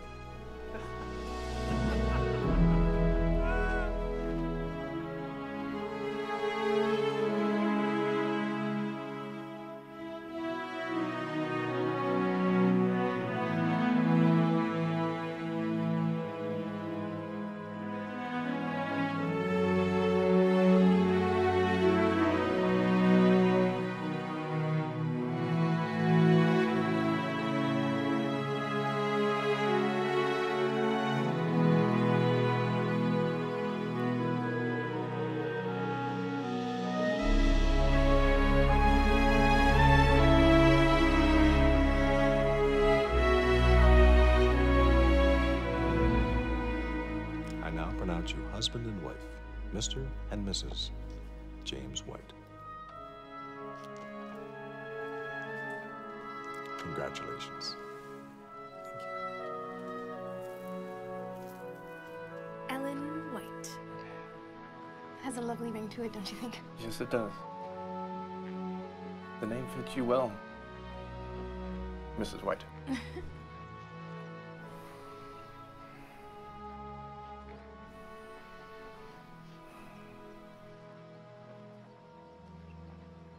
What's wrong?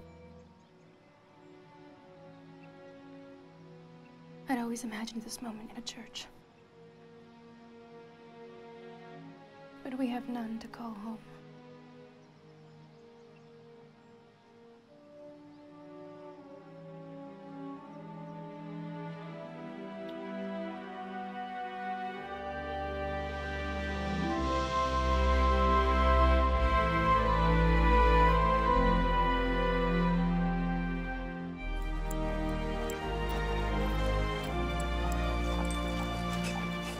What Brother Bates writes here stirs my heart.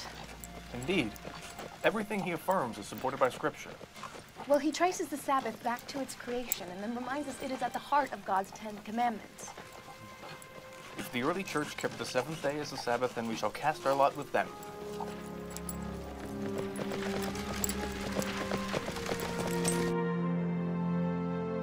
It is clear that in the final days before Jesus returns, the keeping of the commandments will become a significant issue. John in Revelation chapter 12, verse 17 describes a people who keep the commandments of God and have the testimony of Jesus. In the last days, these people are to become the objects of Satan's wrath. In chapter 14, verses 6 through 11, John describes God's last warning message to be given to the world before Jesus comes, symbolized by the messages of the three angels. Verse 12 tells of the people that will take that message to the world. Here are they that keep the commandments of God and have the faith of Jesus. It is not one or the other. Jesus himself says in the gospel, "If you love me, keep my commandments." Thank you, and bless you, my brethren. Thank you, Mr. Bates. That was truly inspiring, Brother Curtis. We are so delighted to have you and your new husband here, Sister White. The Lord has shown us the truth in Brother Bates' message on the Sabbath.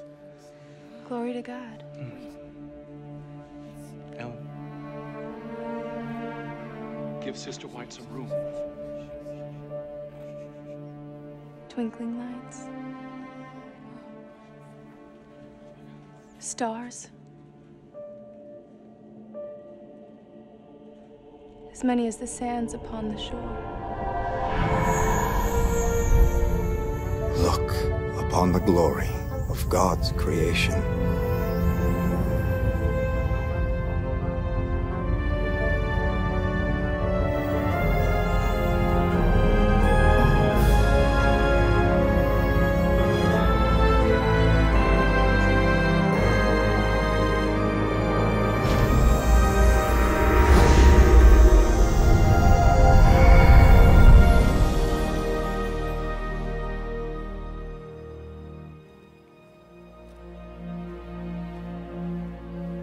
How is she? Fine. The visions never weaken her. Often, in fact, she's healed. Things she spoke of tonight without ever leaving New England, I spent 20 years at sea to learn the half of it. You have been one of her loudest critics. Until now, Brother White. There's no way she could have known about the stars and the planets she described tonight, except that God showed her. You can count me in the camp of her strongest supporters.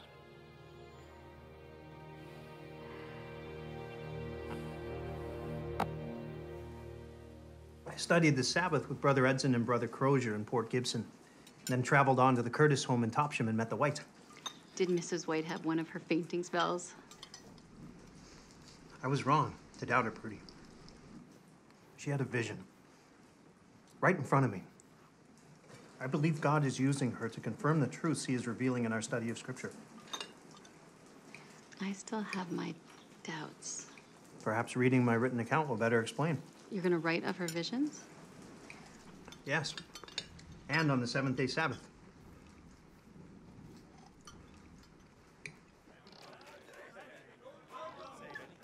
This is all Miller's fault. Has anyone seen old William? I think he started this madness. There were lunatics long before him. And not anymore after. I hear he's been ill. Doesn't leave his farm. I'd say a prayer, but then I'd be a hypocrite. Why don't these disappointed Millerites just go back to the churches they came from? Some of them have. But the others wouldn't go back even if they could. Most of them still believe that Jesus is coming at any moment. Still setting dates and searching the skies, I hear.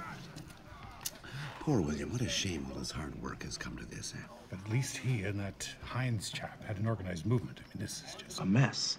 There's no leadership, no churches. I hear there's a young woman having visions in Maine, and a sea captain holding prayer meetings on Saturdays. Saturdays? Well, that's one mob I won't be joining.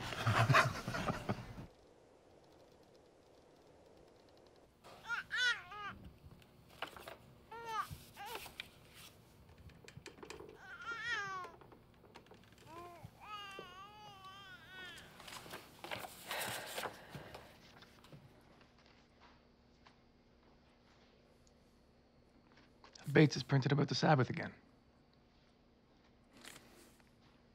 But how did he have the money? He didn't. We shall have to raise funds to pay the expenses. How will we get $7.50? The hour to reap has come, and the earth's harvest is ripe.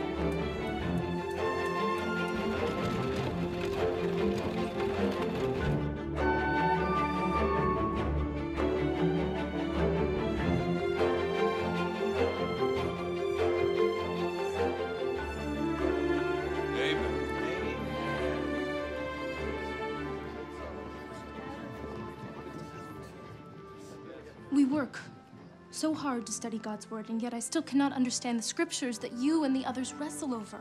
I feel as if I am always on the outside looking in. Ellen, when we come into an impasse, God gives you in vision the clarification from his word.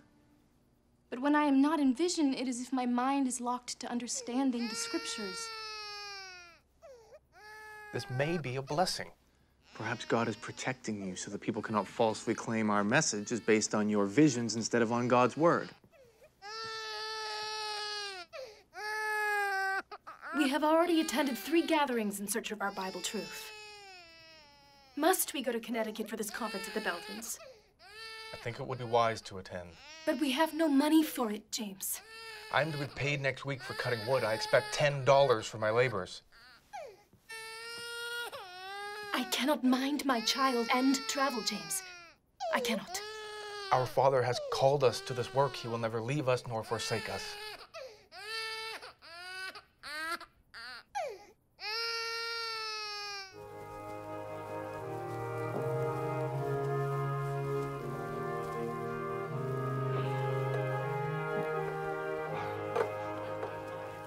We had some very passionate discussions this morning.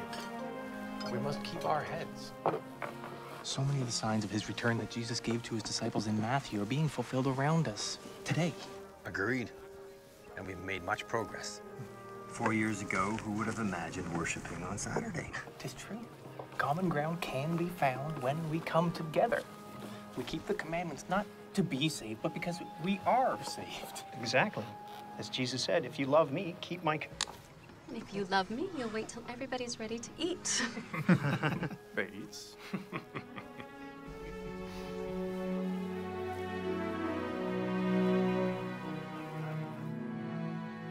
You and Ellen have spent so much time traveling to spread the word, but you cannot be everywhere. And neither do we wish to be. Leaving our son behind each journey makes the wagon light, but our hearts heavy. The Lord has shown me a way that we can reach the Advent believers without having to travel so frequently. We must establish a newspaper. But Brother Bates believes that we should put our efforts towards pamphlets and books, not to an ongoing paper. Brother Nichols, two paths are but one. We have no quarrel with his approach, but my husband is prepared to start immediately on a periodical, as books often suffer neglect on the shelf. Where will the funds come for this? Well, let the paper be small at first. As our people read, they will send means by which to print. From a small beginning, God has shown me that this little paper will go round the world.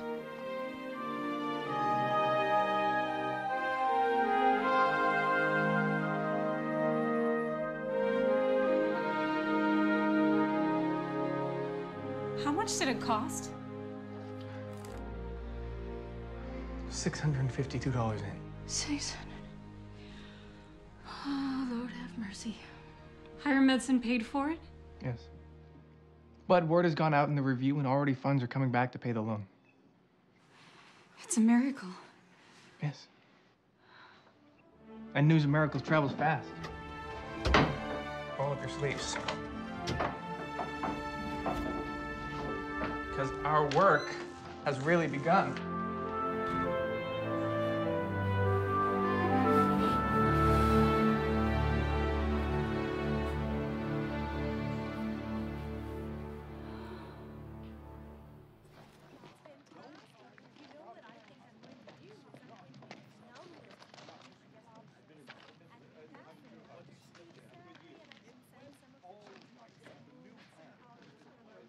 They should call this paper the Messenger of Deception. This article is filled with lies about God's work. They have poisoned many hearts, James. Good men whom we once published in the review now misinterpret Scripture, spreading error. Here's more bad news. In Wisconsin, the meeting tent has gone missing. We cannot allow this. We cannot stop it. We are not organized. We have no authority.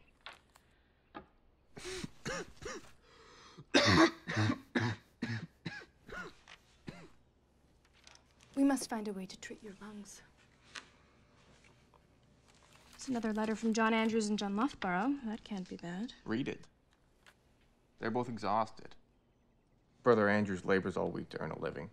His eyesight is going. His voice is nearly lost from preaching on weekends.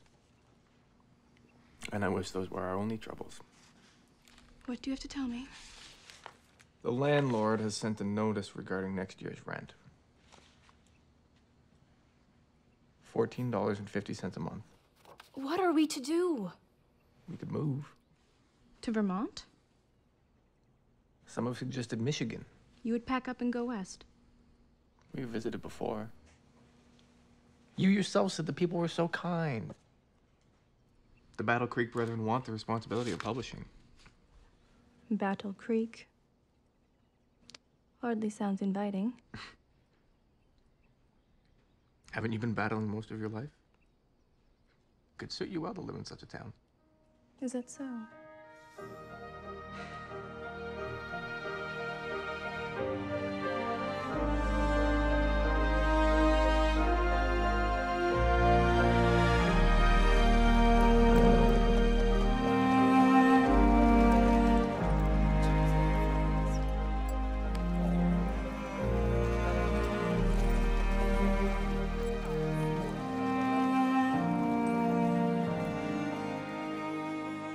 The sisters are bringing over mattresses and a table with 2 chairs. The building down the street has more room for the boys to run about.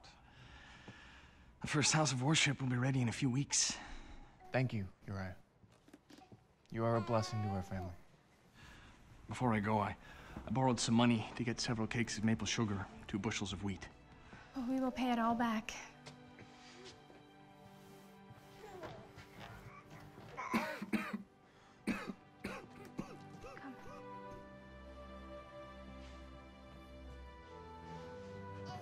Do you want to show Dad the window?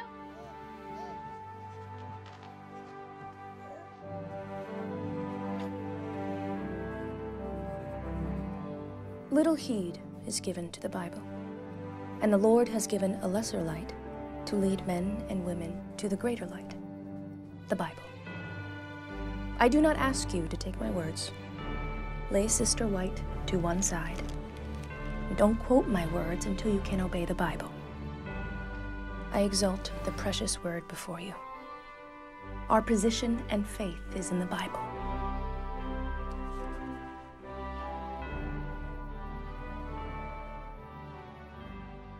I want you to know I put our house here in your name.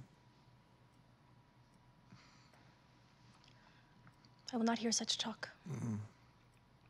What choice have you now but to listen? If you rest, your health will improve. I have deeded the house to you. If God should bid me rest in my grave, I will not leave a widow with 3 children and no home. I will not. I have faith that the Lord will not take you from us. There is much work left for you to do, Mr. White. We can now count more than 2,000 believers. Ellen, I've tried to make this work, No, but... you have succeeded.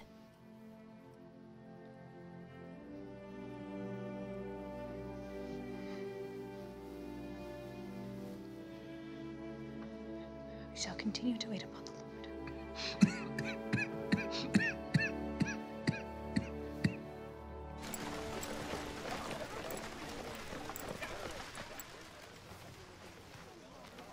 Ownership must be taken out of the hands of the individuals. I alone own the printing press, Brother Belden. That is not right. And I own the land the church is built on. Under whose name should it stand? No one man's, I think. Brother Andrews has made the suggestion that we need not organize legally as a church, but we could be incorporated under the laws of Michigan as an association. An association? The earliest of all Christians were set up as such. The discussion must be had. We shall call a conference to meet here in Battle Creek. An agreement must be found even if we have to sit until the Lord returns to do so.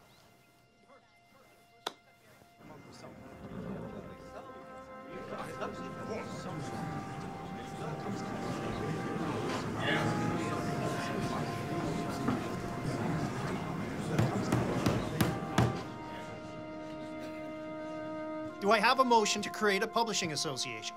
Aye. Gentlemen, under the laws of Michigan, we cannot incorporate a publishing work until we choose a name. Brother Andrew is right. Gentlemen, let us not back down from what we have spent the last 2 days resolving. This child of ours has been created and is now so grown that it is exceedingly awkward to have no name for it. We have been called the people of the shut door because we believe that the door to the holy place was closed and the door to the most holy place in the heavenly sanctuary was open. Should that be part of our name?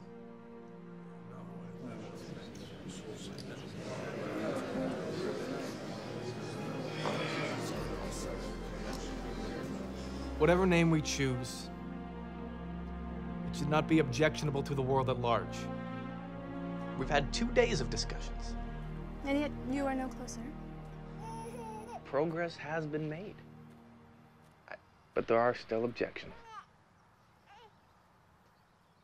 It's important that everyone be heard, James.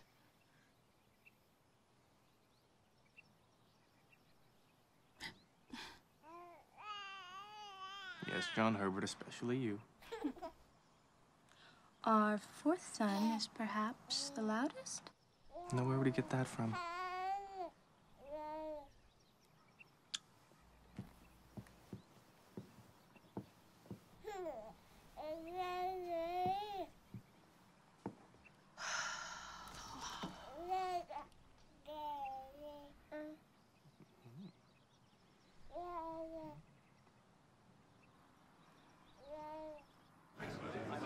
Gentlemen, brothers, come to order.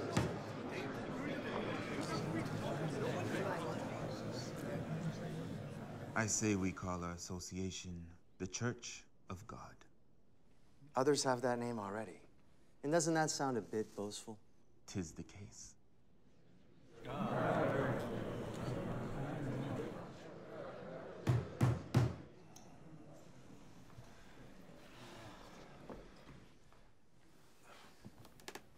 Perhaps we should look to our two pillars of faith, Sabbath and the second coming of Jesus. What do we say to being called the Seventh-day Adventists?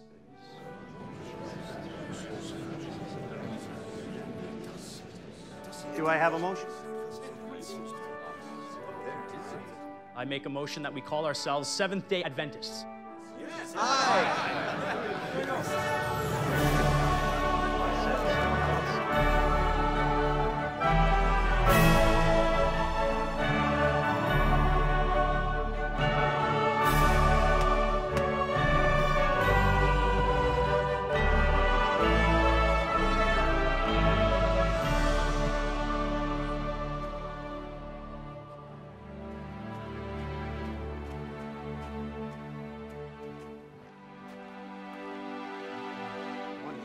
Wondrous days.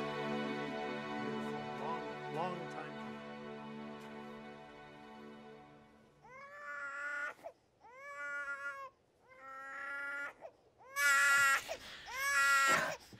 The infection spreads and I can do nothing. Only pray. Our poor son is hot as fire.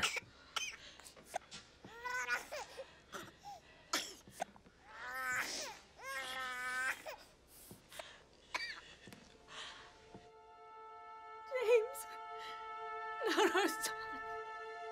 James.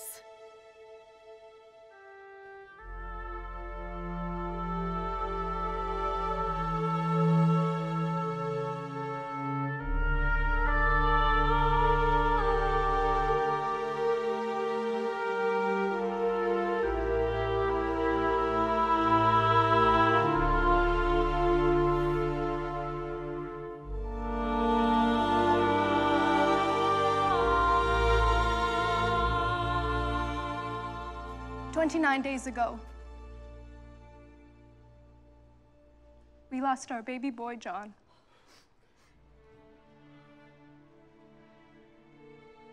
I understand now the grief of King David when he lost his child. My son, would God I had died for thee.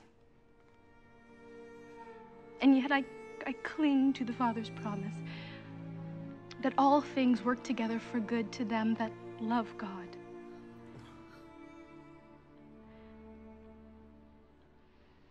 But I come before you today, January 12th, 1861, to tell you that I have been shown in vision that more states will join South Carolina in a secession, and a terrible war will result. I saw large armies raised by both North and South. I saw the battle raging. I heard the booming cannon. The dead and wounded falling on every side. And I was taken in vision to the homes of those who lost brothers, sons, and husbands in the war. And there are men and women in this house today who will lose their loved ones in the days to come. This war will be fought over slavery and the stubbornness of those who refuse to see the truth of God. The law requiring us to return a slave back to his master, we must never obey. Now, therefore, I, Abraham Lincoln, President of the United States, by virtue of the power in me vested by the Constitution and the laws, have thought fit to call forth, and hereby do call forth, the militia of the several states of the Union, to the aggregate number of 75,000, in order to suppress said combinations and to cause the laws to be duly executed. This war is a terrible tragedy for our nation. That it is. I wish man would heed the word of God.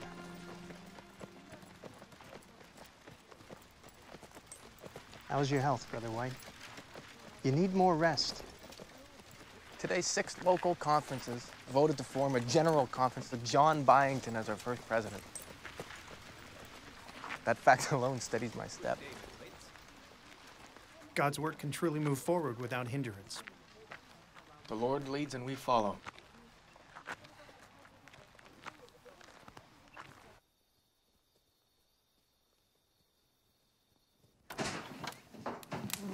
He seemed fine when we left, and that was only days ago. He was fine, yes. And the doctor says it's pneumonia. Are you certain? Mother, Thank goodness you're both here.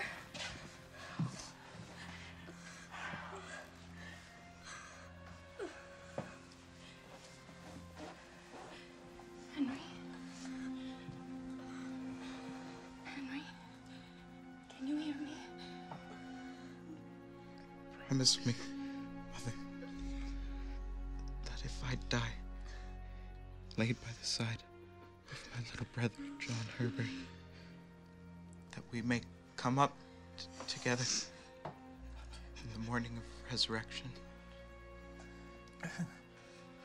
God will do all things well, my son. I cannot bear it. To lose sweet baby John 3 months after his birth. It was as if we had only borrowed him from God, but this. Mother, I will meet you in heaven, for I know you will be there. No, Henry.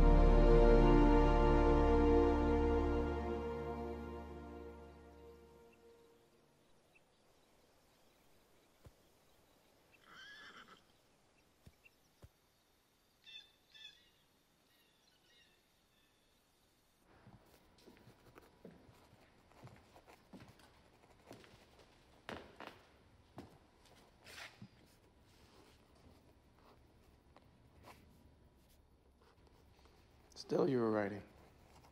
It seems months you've been at that desk. I understand it better when I put the ideas on paper.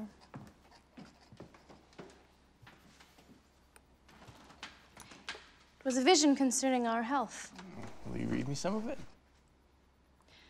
The heart of the message received is the connection between caring for our souls and our bodies. So many of us are nearly used up in our service of the Lord. I saw that tobacco in any form is a slow and malignant poison. But 'tis often said tobacco has healing value. I am only telling you what I've seen. Alcohol, tea, and coffee are to be avoided. Continue. We should dispense of meat and return instead to the diet of Eden. Grains, vegetables, nuts, fruit. Did the Lord really show you that? How are we to live without meat? It gets worse. Rich cakes and sweet pies are to be avoided.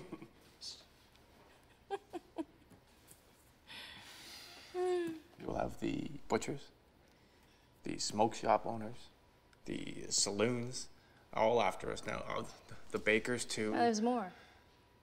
Our body requires pure water, exercise, and clean air.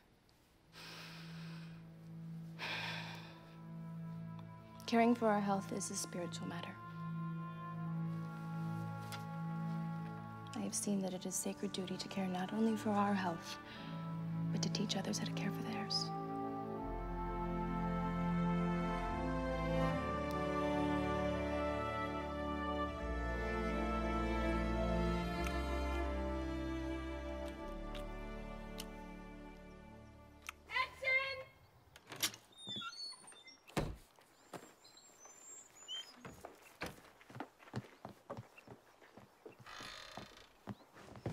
Hands.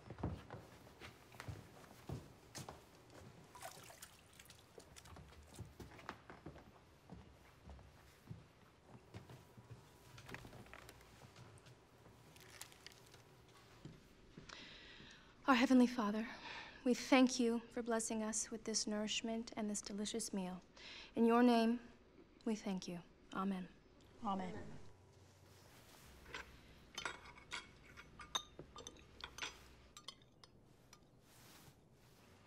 Edson,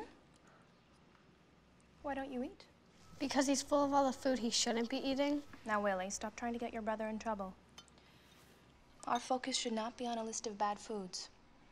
It is more important that you understand your body is the temple of God and you must treat it accordingly. Do you understand? Yes. Good. Father, will you pass the onions? James. James. James. Father. James. Boys, go get the dough. James. James. Hey, hey, I'm right here. I'm right here. James, look at me. Your husband has had another stroke. He's already much improved. No, don't try now. You have facial paralysis. It's common after this kind of incident.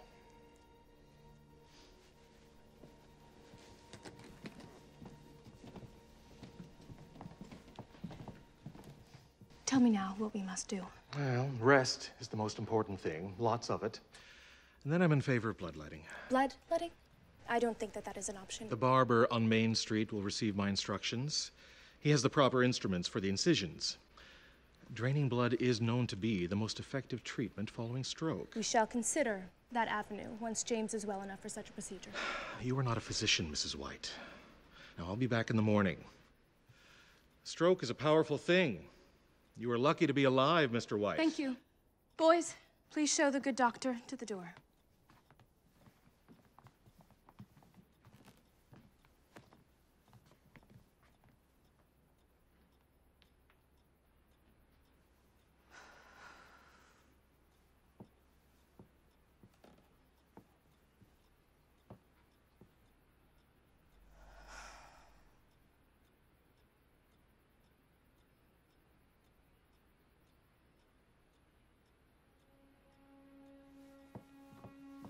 I have put 2 sons in the ground, Mr. White. You are going nowhere.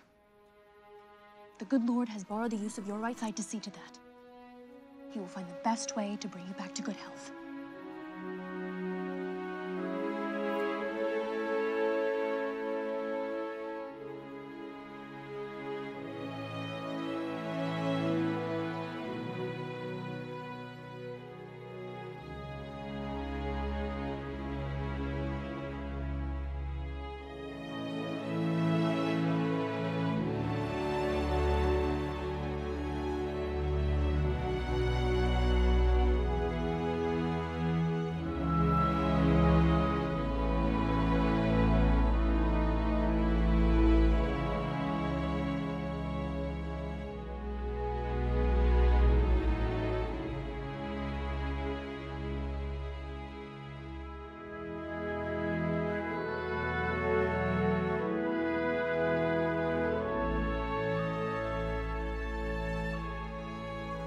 Today we inaugurate the Western Health Reform Institute.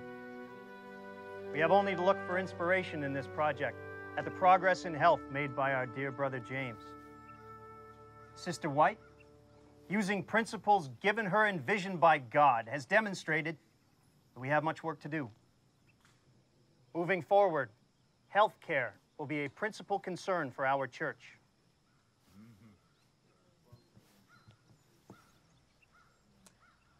I have seen that complete rest alone does not bring healing.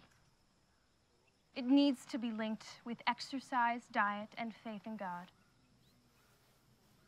And many of you already know the importance of water, using fruit, grains, nuts, and vegetables. What we eat is of paramount importance. And these plans are not only for healing, but for prevention.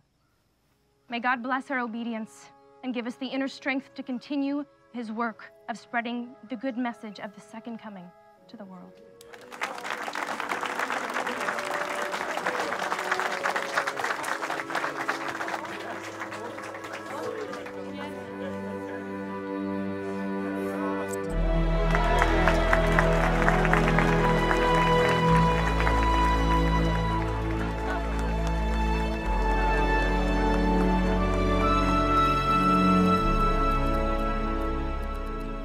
That is Bordeaux.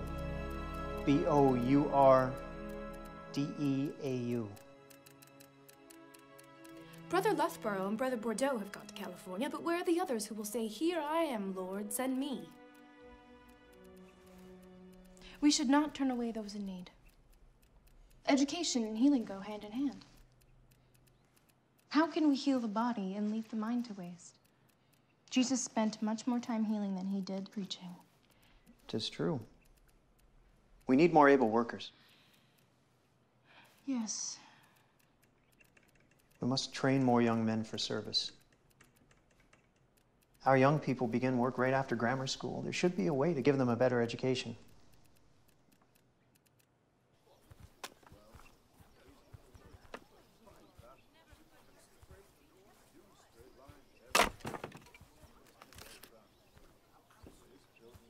I could use a little help stacking this wood.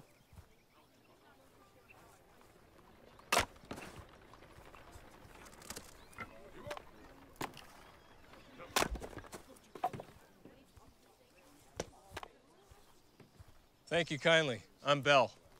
Good little Bell. How'd you get stuck chopping this wood? I'm not stuck, Master. States. He's George States. I'm Edson White. Chopping wood's good for my health. My wife died last year. And I stopped caring for my health. Sorry to hear that. But how does chopping wood help? Instead of being dosed with compounds, I've learned to use my limbs outdoors. And now you're here doing chores? Sharp mind's as good a tool as a sharp axe. What did you do before you came here to chop wood?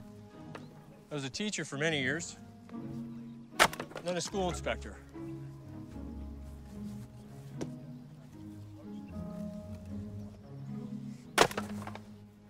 I met a fine man at the Health Institute this week. His name was Goodlow Bell. I believe I've seen him. Yes, he arrived in poor health with frayed nerves. Chopped wood for better than an hour. Yes, exercise and being outdoors is a wonder for good health. After we talked to him, George and I got to thinking. About chopping wood? No, Willie. About going to school.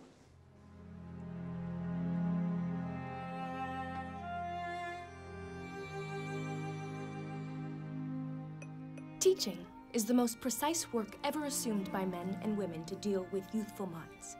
The greatest care should be taken in the education of youth, to so vary the manner of instruction as to call forth the high and noble powers of the mind.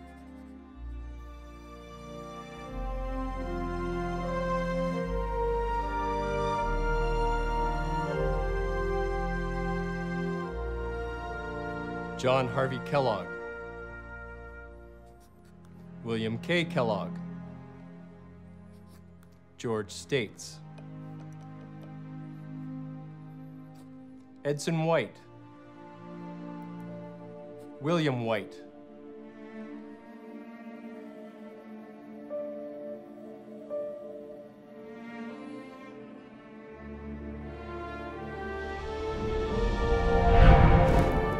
Your house is the world.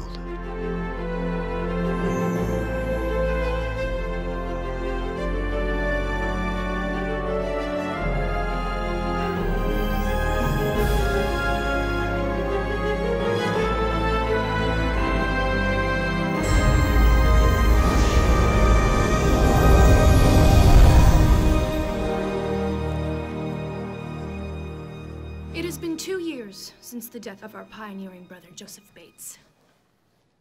And 30 years since God raised up this pioneering people. In my most recent vision, the heavenly messenger said, "You are entertaining ideas that are too limited for this time. Your house is the world." We have just placed many resources into publishing signs of the times. What of our plans for the Pacific Press?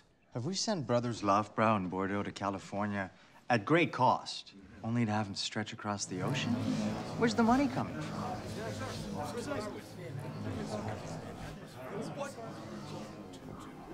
Surely our resources are better used here, at home. Your house is the world. We are to hold forth so that all may have an opportunity to receive the truth. The message we bear is a worldwide message. It will go in power to distant Oregon, to Europe, to Australia, to the islands of the seas, to all nations, tongues, and peoples. Order! How can we question this duty? Souls are perishing and may now be reached. Brother Andrews, I move that we take up the issue at our general conference in August. We shall put to a vote expansion into the foreign field.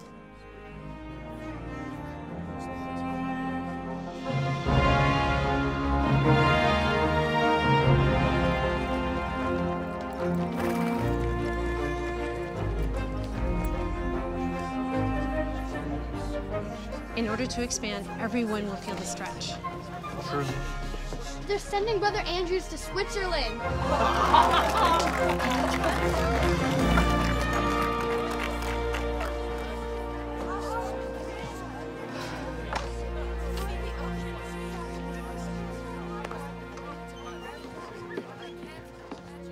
An adventure on the high seas. How Brother Bates would have loved that. Indeed. We go confident that the Lord is leading us. Well, travel safely, Brother Andrews. You will be in our family's prayers. Mind step.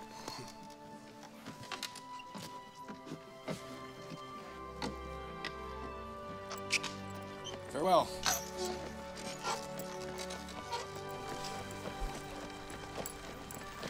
You will spread the good news of Christ's soon return to Europe. And beyond that, we must tell the world.